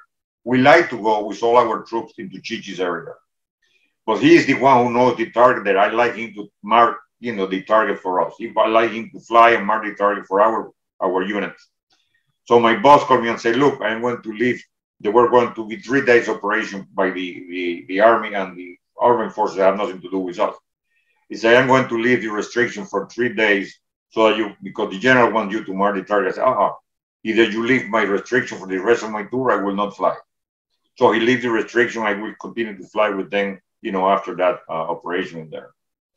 So when I came back, eventually in 1972, I finally came back to the United States, evacuated because of back pain. So the agency gave me some. I had to go to doctors in Washington. They saw my back and everything. And then before I left, I gave a tour to Argentinian General Sanchez de Bustamante that spoke only Spanish, and they assigned me to give him a tour of 1 day of the military region what we were doing there. And he asked them that he wanted me to be his advisor. So he was told in Vietnam, if he wanted me, he had to do it through the American embassy in Buenos Aires. So when I arrived there, they told me that the general indeed had gone to our embassy. He wanted me to be his personal advisor in Buenos Aires, Argentina. Because it was very important to them, because he was #2 guy in the country. The president was General Lanusse, and he was the head of the First Army Corps, second most important guy in Argentina. So they wanted to have me as an advisor to them because they would be right inside the reign of power in Argentina. So they lifted the restriction that I had, but they told me I had to go to Panama to check my back every 6 months. So that was the first time that I was with my family. So I took my wife, my 2 kids to Argentina. Now, at the end of 1971, when I came back to I forgot to mention that, when I came back to the United States, at that time, I was told by our station in Saigon not to fly directly to Miami because there was a Cuban defector in Paris who said that they were planning the kidnapping of the plane or hijacking the plane of the Cuban involved in the assassination of Che Guevara. So I didn't fly. They asked me not to fly into Miami, so I flew to Atlanta. I rented a car. I drove to Miami. I spent 24th of December with my family, the New Year's. Then on the 7th of January, I went back to Atlanta. I had a flight that goes from Atlanta to Houston, San Francisco, then Hong Kong, and then from there back to Vietnam. And I had like 5 hours overlay in San Francisco. I have a cousin who visited me in Atlanta. So I saw there was a flight that leaves 1 hour later. Instead of stopping in Houston, stopping in Dallas. So I changed that. At that last minute, I changed for that plane to stay 1 more hour with my cousin in Atlanta and 1 less hour in San Francisco. So when I got to Vietnam, nobody was waiting for me at the airport. Normally, they send somebody to pick me up. So I took a Lambretta with Vietnamese driver. I went to the Duke Hotel. I changed. I got to the U.S. Embassy. And when I arrived, the first guy, so I said, look, what happened? Nobody was waiting for me. He said, what are you doing here? I said, what do you mean doing here? Are you supposed to arrive today? I said, yes, but the plane that we have in record was hijacked to Cuba. So the original plane stopping in Houston was hijacked to Cuba. So this time when we went to Argentina, what the agency did was they got my wife's passport and my passport, who was with real name, who said place of birth Cuba. And they had the State Department to issue the same passport, but instead of say place of birth Cuba, say place of birth Colorado for both of us. So in case the plane was hijacked, they will claim me as a U.S. citizen born in the United States. So that's the only time during that period of time that I was born in this country, really. And I used that documentation during the time that I was in Argentina. But in 1973, there was election in Argentina, and Campora, who was a Peronist, took place, and they immediately retired my general. And the day they immediately reestablished relation with the Cuban government, the day that the Cuban ambassador arrived in Buenos Aires, I was taken out of the country to Uruguay and then back to the United States. And then I had a very uneventful stay with the agency in the Miami area. I was what called island hopper. They have people in the station here in Miami that was covering the island that didn't have any CIA station there, like Dominique, Fort de France, those very small places that the embassy didn't have any CIA station. So we run the agents out of Miami, and that's what I did. I used to go to those areas to run the the intelligence for those little islands out of the Miami area. I did that from 1972 after I came back to about 1974. During that time, I was asked to evaluate this lady who was a school teacher in Dominica, though in the island of Dominica. So, you know, I met with her, we had dinner with her. She was a great lady, very intelligent. We gave her, you know, a recommendation to the agency that she was one of the greatest person we have met. She was very intelligent, etc., etc. Later on, when there was the invasion of the United States to Grenada, I learned that she had become the prime minister of Dominica. Later, she was the one who was the one who was the head of the coalition. Even though the United States provided with 90% of troops and everything, she was the head of the coalition that invaded Grenada at that time. So in 1975, you know, my back was not good. They already had another attempt on my life. So the agency decided to retire me with disability. Now, Jimmy Carter had become president of the United States. And actually, the paramilitary apparatus of the CIA was being basically dismantled by him. People said in the agency probably that the director, Admiral Turner, was the worst director of the CIA. They really, they completely destroyed our intelligence capacity. President Carter, I understand, is very naive. He was asked our people from the CIA to brief him about our penetration in the terrorist group. So he was briefed that when we had a guy penetrating, for example, Hezbollah or one of these terrorist groups, and the guy would report operations they were doing, there was a very pragmatic group that will evaluate the operation itself. There were times when where they were, it was an operation they were going to do that will cause, you know, hundreds of casualties. Of course, they would not allow it to go. But for our infiltrator to be able to raise within the rank, sometimes they allowed a small operation that only will have maybe few casualties to go ahead and go through it. Because if every time that this guy is in this group, the operation was not functional, they will know there was an infiltrator. So it was a very pragmatic evaluation from this group to be able to allow the operation to go through to make sure that this guy will go higher. Of course, it was an operation that would be thousands of people killed if they will stop and burn him if necessary. Well, Jimmy Carter told them, our agency, that it was immoral to do that. And his request, all of this penetration that we had in all of these terrorist groups, including Sendero Luminoso in Peru, they had to be terminated. We had to tell them that we no longer were supporting them, and we recommended they leave the guerrilla or this terrorist group, and we lost the capability of infiltrating all of these big groups. That's why 9/11 took place. That's why in Peru, they were able to take the Japanese embassy. Sendero Luminoso was able to take Japanese embassy because the guy that we had with Sendero Luminoso had to be terminated because of Jimmy Carter's directive to the agency. And later on, they authorized again to be able to do that, but it takes a long time to be able to recover this capability. I don't think they have recovered completely even today. So that was the end of that. Then in 1976, I retired. Before that, in 1975, they sent me to Lebanon. I was supposed to be training a intelligence unit for the army, Lebanese army, who is Christian army. But I couldn't do it. I arrived there. I spent a month in Lebanon. Then the war started. I left on the last plane, and the last plane that left there from London and back to the United States.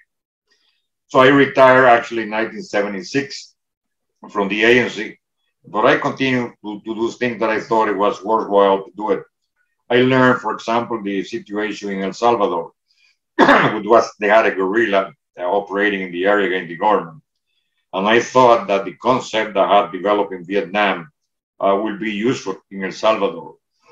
That picture is when I was actually in Nicaragua with the Contras, helping them in operation they had near the San Juan River across from Nicaragua. But then, at that time, I started trying to get to El Salvador to be able to implement my concept. And it wasn't easy. I was a civilian.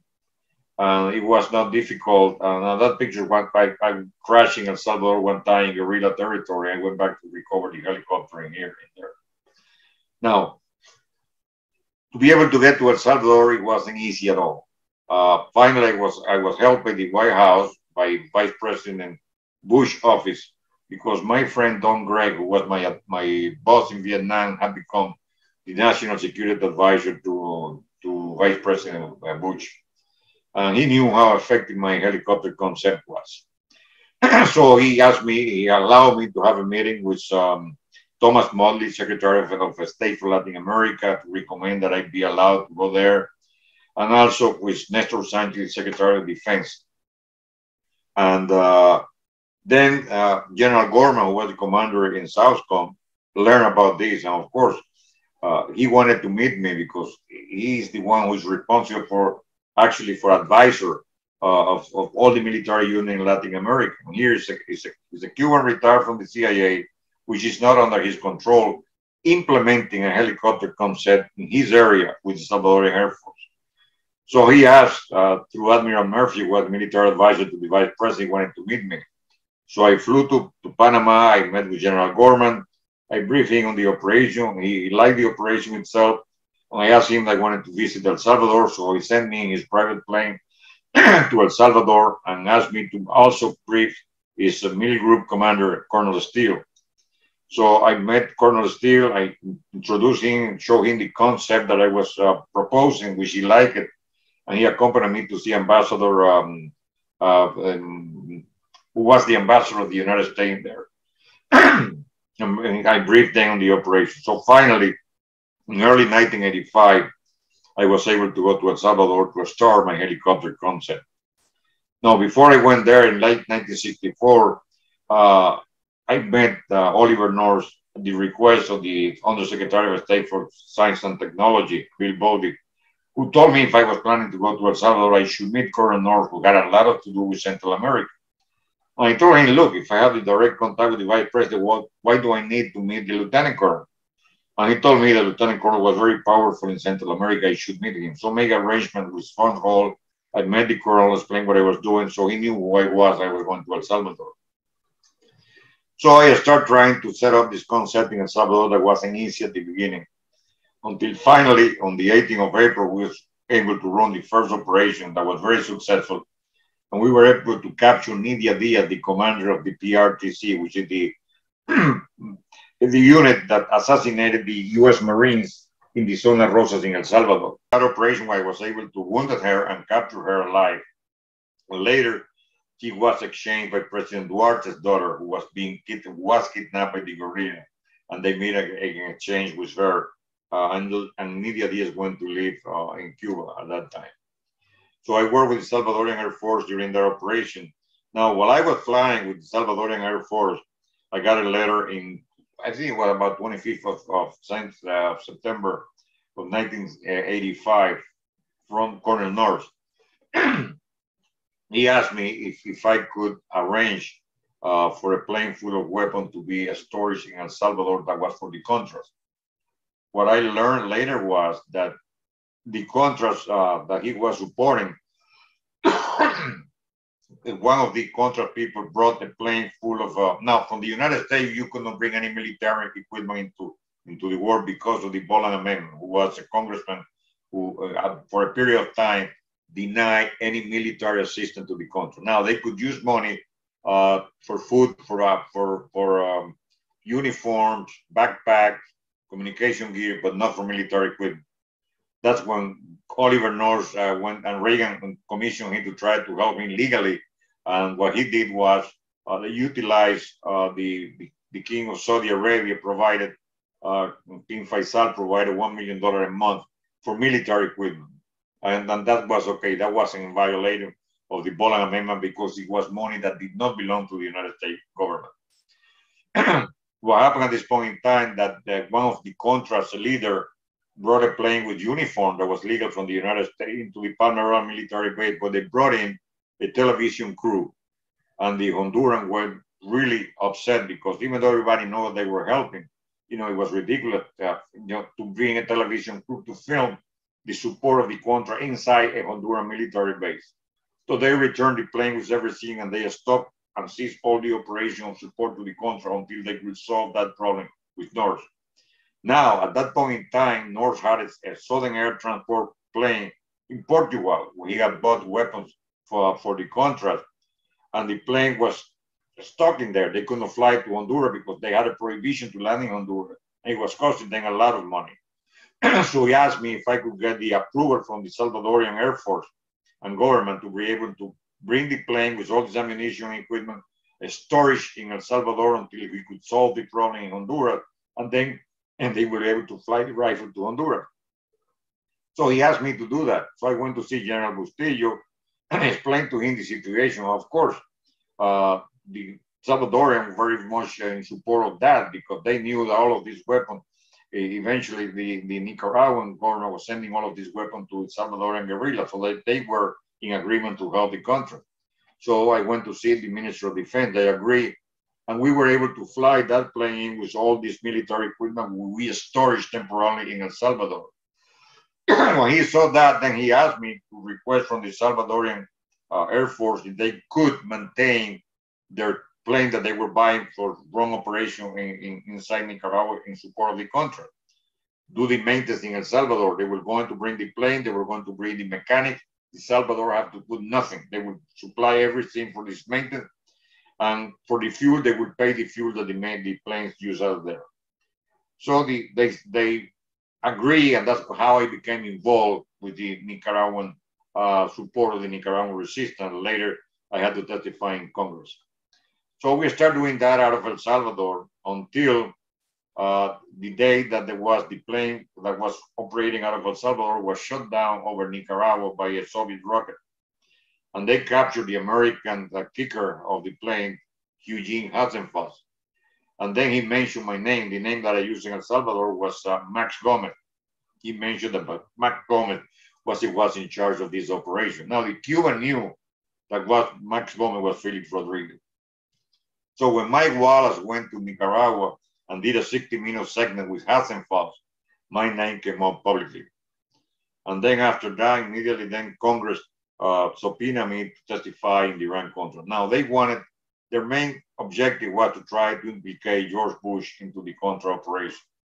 They wanted to say that I was sent to El Salvador to violation of the Boland Amendment to try to supply the Salvadorian with the Nicaraguan resistance support. That my flying in El Salvador was a cover story for me to be there. It was the other way around. I went to El Salvador to fly my concept, and then because of this request from North, I got involved with the Nicaraguan resistance. But nevertheless, then they subpoenaed me that I had to testify in Congress. Now, when they did that, everybody, in all these hearings, on the Iran-Contra hearings, everybody carried with them a lawyer. I felt I had done nothing wrong, so I decided I was going to go without a lawyer. Now, even the office of the Vice President wanted me to bring a lawyer. And when they asked me, I said, no, I don't need a lawyer. They said, look, I know that the Vice President didn't do anything wrong, but you don't know the Congress. They might turn you around saying something that might hurt him. We recommend that you bring a lawyer. We will pay for it. You don't have to pay for it. And I refused to do that. So I was the only one who went there to testify on the 27th and 28th of May of 1987 without a lawyer and without immunity. So those 2 days, I was being grilled by the Iran-Contra panel. Now, the first day, 27th of May of 87, what they do is they have the lawyer, in my case was Paul Barbadoro, to bring my life completely into the whole day. From the day I was burned, what I did in Cuba, my school, the Bay of Pigs, everything. And then he will go in detail when I went to El Salvador on, trying to portray my participation with this operation of Iran-Contra thing. Then on the second day is different. On the second day, the first hour is dedicated to 2 senators and 2 congressmen who were supposed to read all of your deposition. Now, I was giving a bunch of deposition to it, and I had to conduct several depositions at the Senate. Now, when that happened, one thing I didn't know, my son and my daughter went to see Carlos Duran as a FBI agent. When I retired from the CIA, they kept me in contact with one FBI agent in case they need any problem with security. Because, you know, being a federal agent, my security depended on the federal government, not the local police. So I always had a contact with the bureau in case, you know, I see anything wrong near anybody following me, whatever, I will contact the FBI. So my son and my daughter were very young. They went to see him and they told him, Carlos Duran, said, look, we are listening that my father doesn't want to bring a lawyer. And we have been told by other people that if he doesn't bring a lawyer, he will go to prison. They had no idea really what the situation was. So they told him, you are a close friend of my father, please convince him to bring a lawyer. So Carlos came to see me to my home. I didn't know at that time that my son and my daughter had met with him. I learned that just a few months ago from his widow. And he told me, I said, look, Felix, you're going to testify in front of Congress and you're going to be on the roads. Let me give you an advice. You cannot lie. Believe me, if you lie, they will ask the question in 15 different ways, the same question, and they are going to find out that you are lying and you will go to prison. Now, if there is something that you do not, that you don't feel comfortable with it, you don't remember, but don't lie. If there is anything that you have conflicting memories, whatever it is, you say you don't remember, but don't lie. And that's what I did. I was the only one without lawyer, without immunity, and everything went well. So I testified in Congress in front of that committee. Then later on, that's one thing that I always like to mention. Later on, I was subpoenaed by Senator Kerry. I want to tell you from the beginning, I don't like him. Senator Kerry at the time was in a committee with, again, narcotics and special operations that he was the head of because they control the Senate. He heard me testify during my Congress testimony on the 27, 28 of May. During that time, they asked me if I had knowledge of the contrast, of the Nicaraguan government being involved with narco trafficking. Now, in early 1985, I was called by a police officer from Miami who was representing a guy who was the Medellin cartel accountant. And the guy told him that he could compromise the Nicaraguan government in narco trafficking. Ortega was the president then. But he will not deal with the FBI, he will not deal with the DEA because they were penetrated. He wanted to talk to somebody from the CIA or close to the vice president office who was the drug czar at the time. So he was a friend of mine, said, look, you are CIA, you know Don Greg from the vice president office, I'll let you to meet with him. I'll bring him to your home. I said, no, you don't bring that SOB to my home. I go to your office. So I met this guy, Ramon Milian Rodriguez, and he told me that he had a tape that he recorded from an assistant of Daniel Ortega who went to Guatemala to call him. And they asked him to jump bail to set up a drug operation, laundering operation for the Nicaraguan government in Panama. He would not deal with anybody but with me or the CIA. So I heard the information, I passed it on to the FBI, I passed it on to the CIA in Washington. I never heard of that again. Now, when I testified in Congress, one senator asked me during that time, on the 28th of May, if I have any knowledge of the Sandinista involved in narco trafficking. I mentioned this specific case. Now, Kerry, who was not part of the Iran-Contra committee, but had his own committee there, sent his assistant, Jack Blum, to see where Ramon Milian was to talk to him.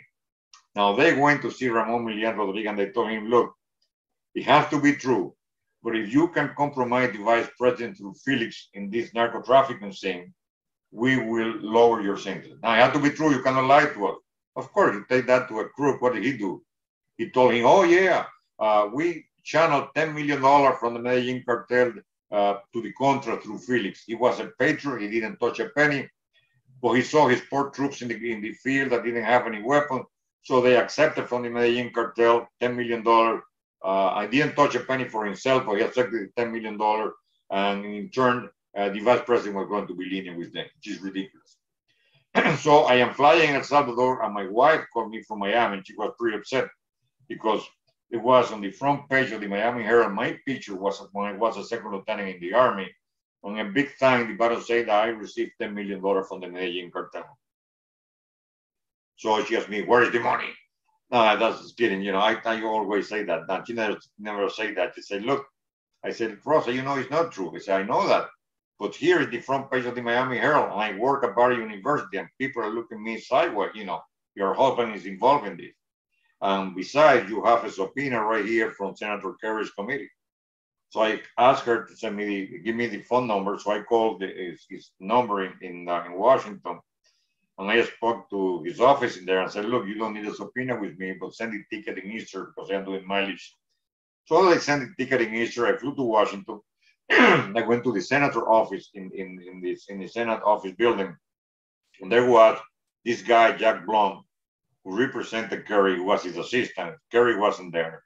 And there was this lady, Robinette, who represented Mitch McConnell, who was the minority in the committee. For 5 hours, they deposed me. After 5 hours, both Mitch McConnell's office and myself, we wanted an open hearing. But Senator Kerry's office insisted on a closed hearing. I told them there is no reason to have a closed hearing. I actually went out of the agency. I retired from the agency back in 1976, and this happened in 1985. There's nothing classified about this here. But they insisted it had to be a closed hearing because, of course, they didn't want the truth to come out, like what they were programming, saying around the bush had to do with the Contra operation, all of that was going to come down the drain. So they didn't want that to happen. So it had to be a closed hearing. So we had no choice but to take the closed hearing. I recall when I went to testimony during the closed hearing, they asked me if I wanted to say something. There was Senator Kerry was presiding and all these other senators, including Mitch McConnell. So I look at him and say, Senator, this will be the hardest testimony of my life. He said, why do you say that, Mr. Rodriguez? I said, Senator, it's very difficult to have to answer questions for somebody that you do not respect. And he don't respect you and you are doing here. Oh, he blew his top. Mr. Rodriguez, because we disagree with you, we are not less patriotic than you are.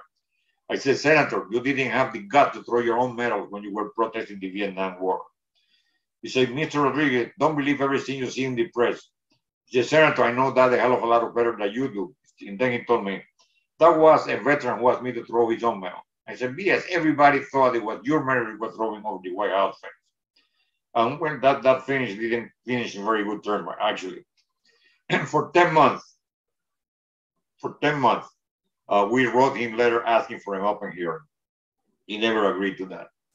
Until finally, about 10 months later, I got a call from Robinette from Senator Mitch McConnell's office and told me if I was willing to go to Washington and have a press conference with Senator Mitch McConnell and request from Senator Kerry an open hearing about this case.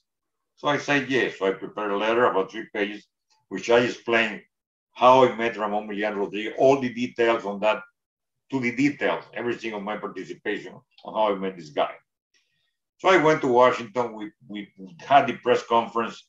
Senator Kerry then gave us an open hearing on the following month. Now, from Monday to Thursday, they have cameras in the room. For whatever reason, on Friday is the only day of the week they do not have any camera, even though they have press, but they don't have any camera covering the hearing. They got me on a Friday. There was no cameras in the room. I was the last witness by 7 o'clock at night, which means that most of the press were tired. They were there since 7 o'clock in the morning. By the time I testified, there were very few press present. And during that time, actually, he apologized to me. He said that he believed me. I recall that he actually asked me if I will put the lie detector test. I said, oh yeah, I am willing to take a lie detector test, but I'd like you to take a lie detector test too, because you are doing this politically. I said, well, I will not take a lie detector test. I said, well, if you don't take one, I won't take one either. So on those terms, there was no lie detector test. Then what he did was, he got, which it was fortunately, he got the best lie detector or polygraph operator in the country, Dr. Rafkin, from the University of Utah.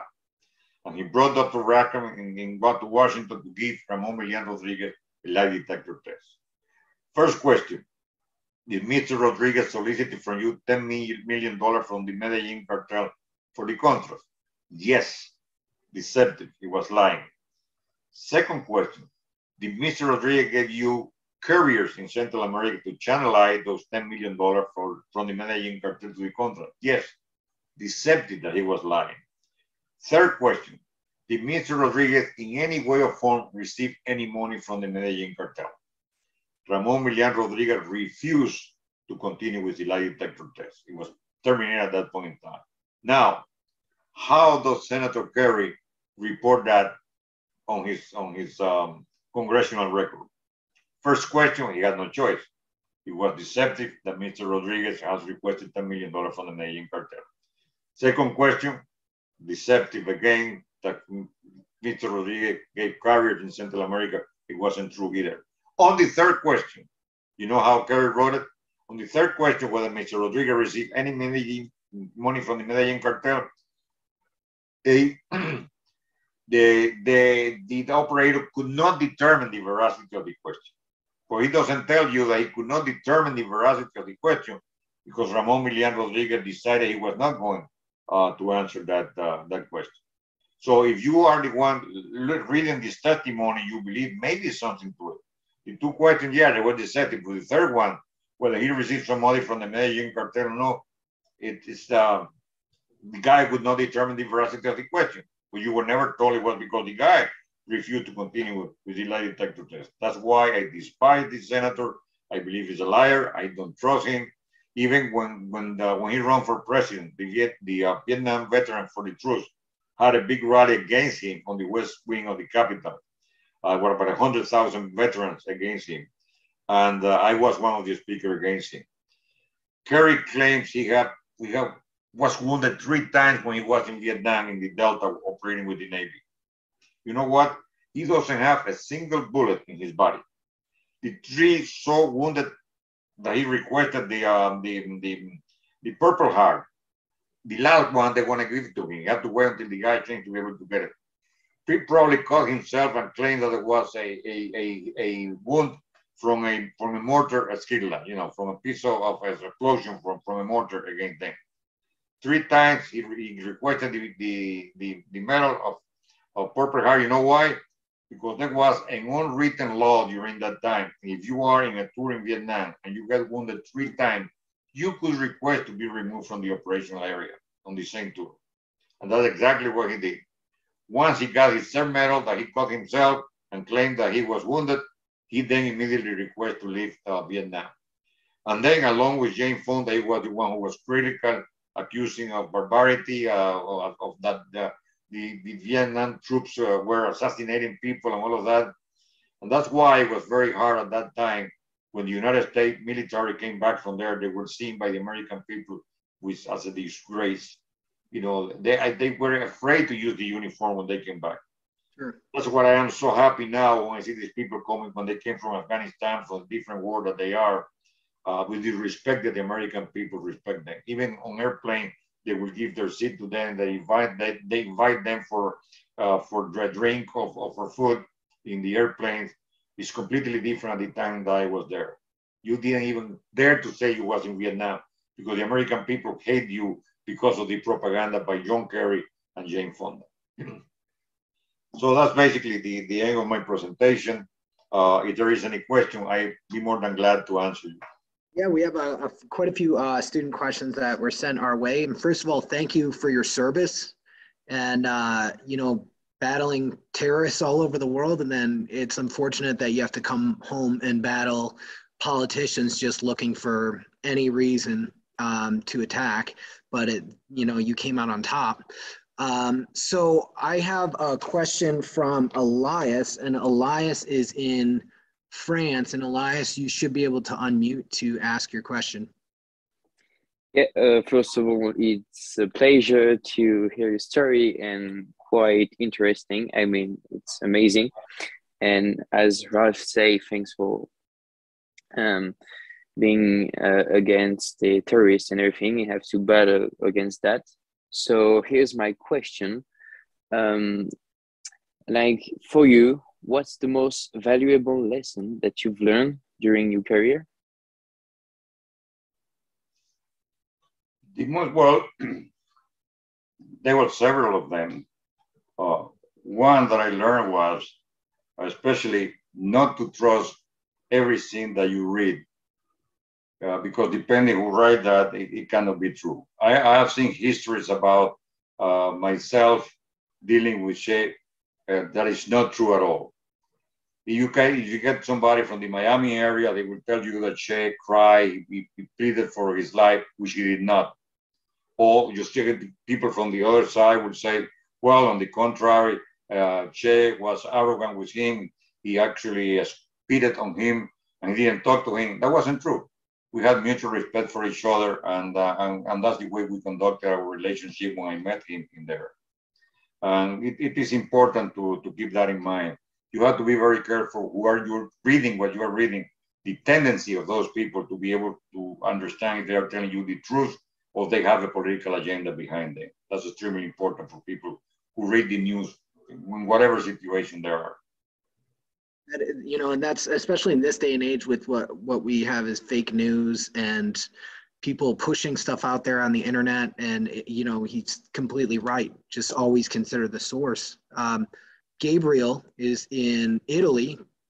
Gabriel, you should be able to unmute and ask your question. Hi, nice to meet you. Hi. Do you think that war and discomforts like the one you passed one day will end, and why? What was that again? So he wants to know, I'll help with this one. He wants to know if you think one day wars will end, or do you think wars or conflict like this will always be around because of the differing cultures and societies we have? I don't think it will end, never end. It depends on the individual. For example, you got this guy like Putin. There's nothing that you can do about it. He had decided to invade Ukraine, which is a terrible situation right now. And he really miscalculated the situation. He's in a bond right now what to do. He never expected that to happen. When there are people who are head of a state, who have power, and they have ambitions, you cannot prevent them from doing what they do. So people will provoke wars, unfortunately. And hopefully what we can counter that effectively on our side to come out of it. We had a question from one of our students here in the States, and they wanted to know what advice would you give for anyone who's interested in pursuing a career like yours in military intelligence?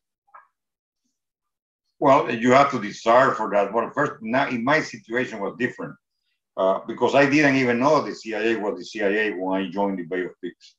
I had no idea that it was actually the CIA behind that. So I wasn't recruited for the CIA. It was an operation that I participated and then I continued to work with them. And nowadays, first of all, they require a college degree, which I didn't require at my time. I never had time to be able to go to college. I only went one time to a semester, and because of my work with the agency, I could not continue to pursue what I wanted to be, who was an engineer, an architect. So first of all, you have to have a college degree. Second, make sure that you have a clean record, that you have no drunk driving, that you have a clean record, because they will go very thoroughly checking on that. And one of the people that will have more possibility of being picked up are those who have language capability.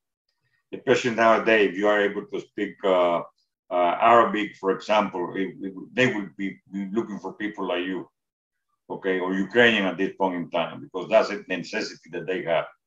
And then you have to apply, get an exam from the Office of Personnel Management, and present your request to the agency, and depending on your capability and their needs. Now the agency have from different people. They have people are agents, operational agents like I did. They are intelligence officers that doesn't participate in combat, but they are people who penetrate and trying to recruit people. You have medical personnel that work for the agency. There are doctors, nurses that work for them, accountants that work for them, because they have big accountant to run the agency operation at different levels. So they have all kinds of people, and they have all kinds of openings. And depending on what you really like and what is available at that time, you have the chance to be able to get into the agency. But like I said, having different language is a great possibility that they will choose you, because they are in need of people with different languages in the agency. And there's a lot of resources out there that you guys can look for online. Anyone who's interested in that, We have a couple more student questions. This one's from Mev, and she is in Italy. And Mev, you should be able to unmute to ask your second question. Hello, hi, nice to meet you. I would like to know, hi.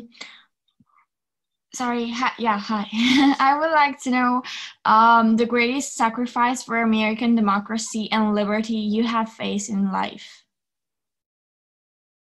What was that again?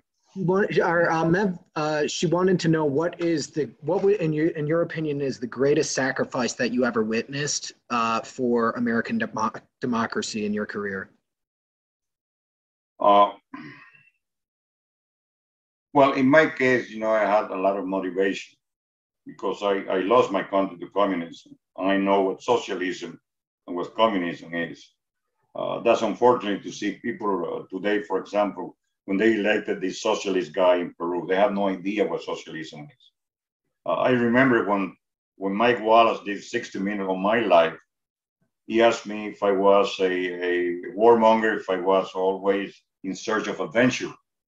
And my answer for him was, you and a lot of Americans have no idea what it is to lose your country to communism, to be taken away from your home, not to be able to return, all your property taken away from them. It's something you have to experience to realize what that is. That's what I so worry in this country today, that people know exactly what socialism is. I hear this word progressive, and it's same thing like socialism. It doesn't work, okay? It's nice in paper to say everybody to be equal. Now, my opinion of equality is equality on opportunity of the people to go forward. That you should be able to go to a school, you should be able, all of them be able to study, and then it depends on you as an individual to be able to progress or not. I give an example of having two brothers, one that get up 6 o'clock in the morning and go to work every day and work 3 hours the whole day, and the other one will stay at home looking at television, having a drink, and doesn't do anything. At the end of the month, you cannot expect that both of them have the same thing. It's impossible, all right? Whoever works more are entitled to get more things than the other guy who doesn't do anything. So in my idea on this thing is to be able to have opportunities, but then it depends on the individual. Not everybody is equal. It's impossible, okay? And the system cannot have everybody equal. It doesn't work that way. It's beautiful in paper, equality, everybody is the same. It doesn't work. You need some people to be an engineer, you need some people to clean the street. It's the necessity of life, the reality of life. And it depends on you as an individual if you want to progress or not. But there's a lot of people that I respect a lot that have dedicated their life.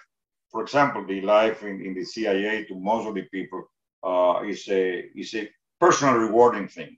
But you cannot request any reward from anybody. Most of our people that retire, they cannot even say that they work for the CIA, what they have done.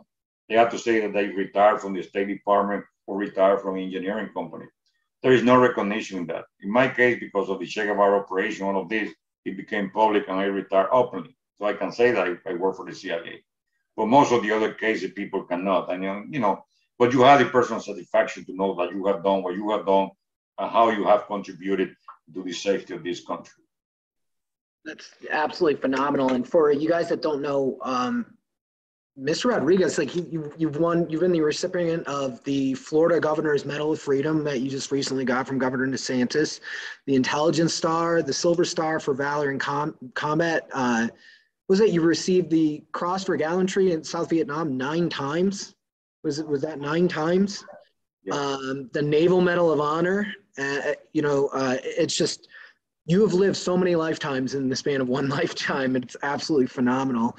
I actually got a message here from one of the students, and they wanted to say that they are of Cuban descent and they are very thankful for your work and they loved listening to you, and this was a very special moment for them. So we will go with, did you have anything to add? Can I say one thing that I forgot to mention? Of course. During my presentation, I am a strong believer in destiny. When it's going to happen to you, it will happen to you. I wanted to give you an example that I forgot to mention to you while I was in Vietnam. During my time in Vietnam, I was shot down 5 times helicopter. My helicopter was hit 25, 30 times. I don't know, during those 2.5 years that I was in Vietnam.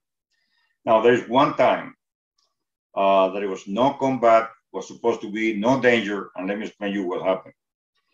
I was supposed to be picked up in Bien Hoa on an army helicopter to fly me to Nabe, the naval base, to be able to get some intelligence for an operation that I was planning.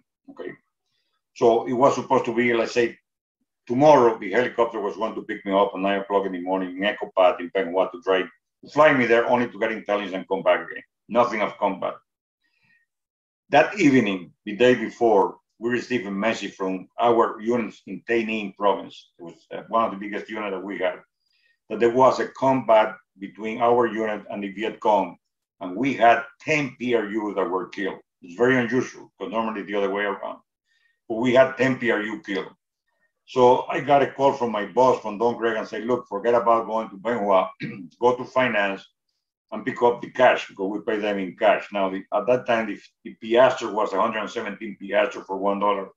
I had to pay 10 guidos, okay, for a whole year, you know, all of them. It's a lot of cash in a briefcase to bring it there to pay the guidos in there. So I didn't even call the helicopter off it. At 7 o'clock in the morning, they provided me with an Air America, a small craft, one engine aircraft. I got my briefcase full of money and I flew to Tây Ninh. I landed, my interpreter Bing, it was a Chinese Vietnamese interpreter, was waiting for me. The plane left. And when I got into his car, I said, what are you doing here? I said, I came here to pay for the 10 widows. He said, what widows? He said, you sent a message to our headquarters in Bien Hoa saying that there were 10 PRU killed in this operation. The guy said, no. There were 10 Viet Cong killed. We had 3 people wounded. For the first time and the only time, the whole time that I was there, they mistake the guy who did the ciphering of the message, mistake the friendly for the unfriendly. The code that was supposed to go for the friendlies went the unfriendly. So we got the wrong information. I didn't have to go. So I had lunch with him. I waited for my plane. I flew back to Bien Hoa. When I landed in Bien Hoa, I went to see Don Greg. He looked at me and said, Felix, you are the luckiest man in the world. You must have a rabbit feet up into you know where. He said, what happened? He said, look, the helicopter came to pick you up 9 o'clock in the morning. You wasn't here, it took off. It landed in Saigon to drop a couple of Americans who was going out on vacation to the United States. When the plane took off with another guy who was going to Bien Hoa, to Navy, the naval base, he had an engine failure, it crashed, exploded, it burned, and everybody inside the aircraft were burned alive. And I wasn't in that aircraft because of a mistake that never happened before and never happened after. So I really believe in destiny. When it is for you, you're going to get it. When it is not for you, you're safe. So I really believe in destiny because especially of this experience and all that I had. That is, yeah, I can't wait for them to make a movie about your life. I think they should. He has your memoirs, Shadow Warrior, that's out on Amazon. And we will go with one more student question, then we'll let you go because we know it's getting kind of late for those, especially the students in Eastern Europe right now. This is coming from Vittoria, and she is in Italy. Vittoria, you should be able to unmute to ask the final question. Yes, thank you. Hi, Felix, and thank you for your time and for your speech. I would like to ask you, why did you choose this path, this career? And like, is there any specific reason, or were you just curious about this? Can you say that? Can you explain to them again? So why you chose this career path? You were around 17 when you joined your military service. Was it because of your patriotism for your country, or was there some other reason? First of all, to be honest with you, I really didn't choose what I did. Like I said, when I came to Miami after graduating for procurement in 1960, I was going to go, but what I wanted to do was an engineering architect. 2 of my uncles are engineer and architect.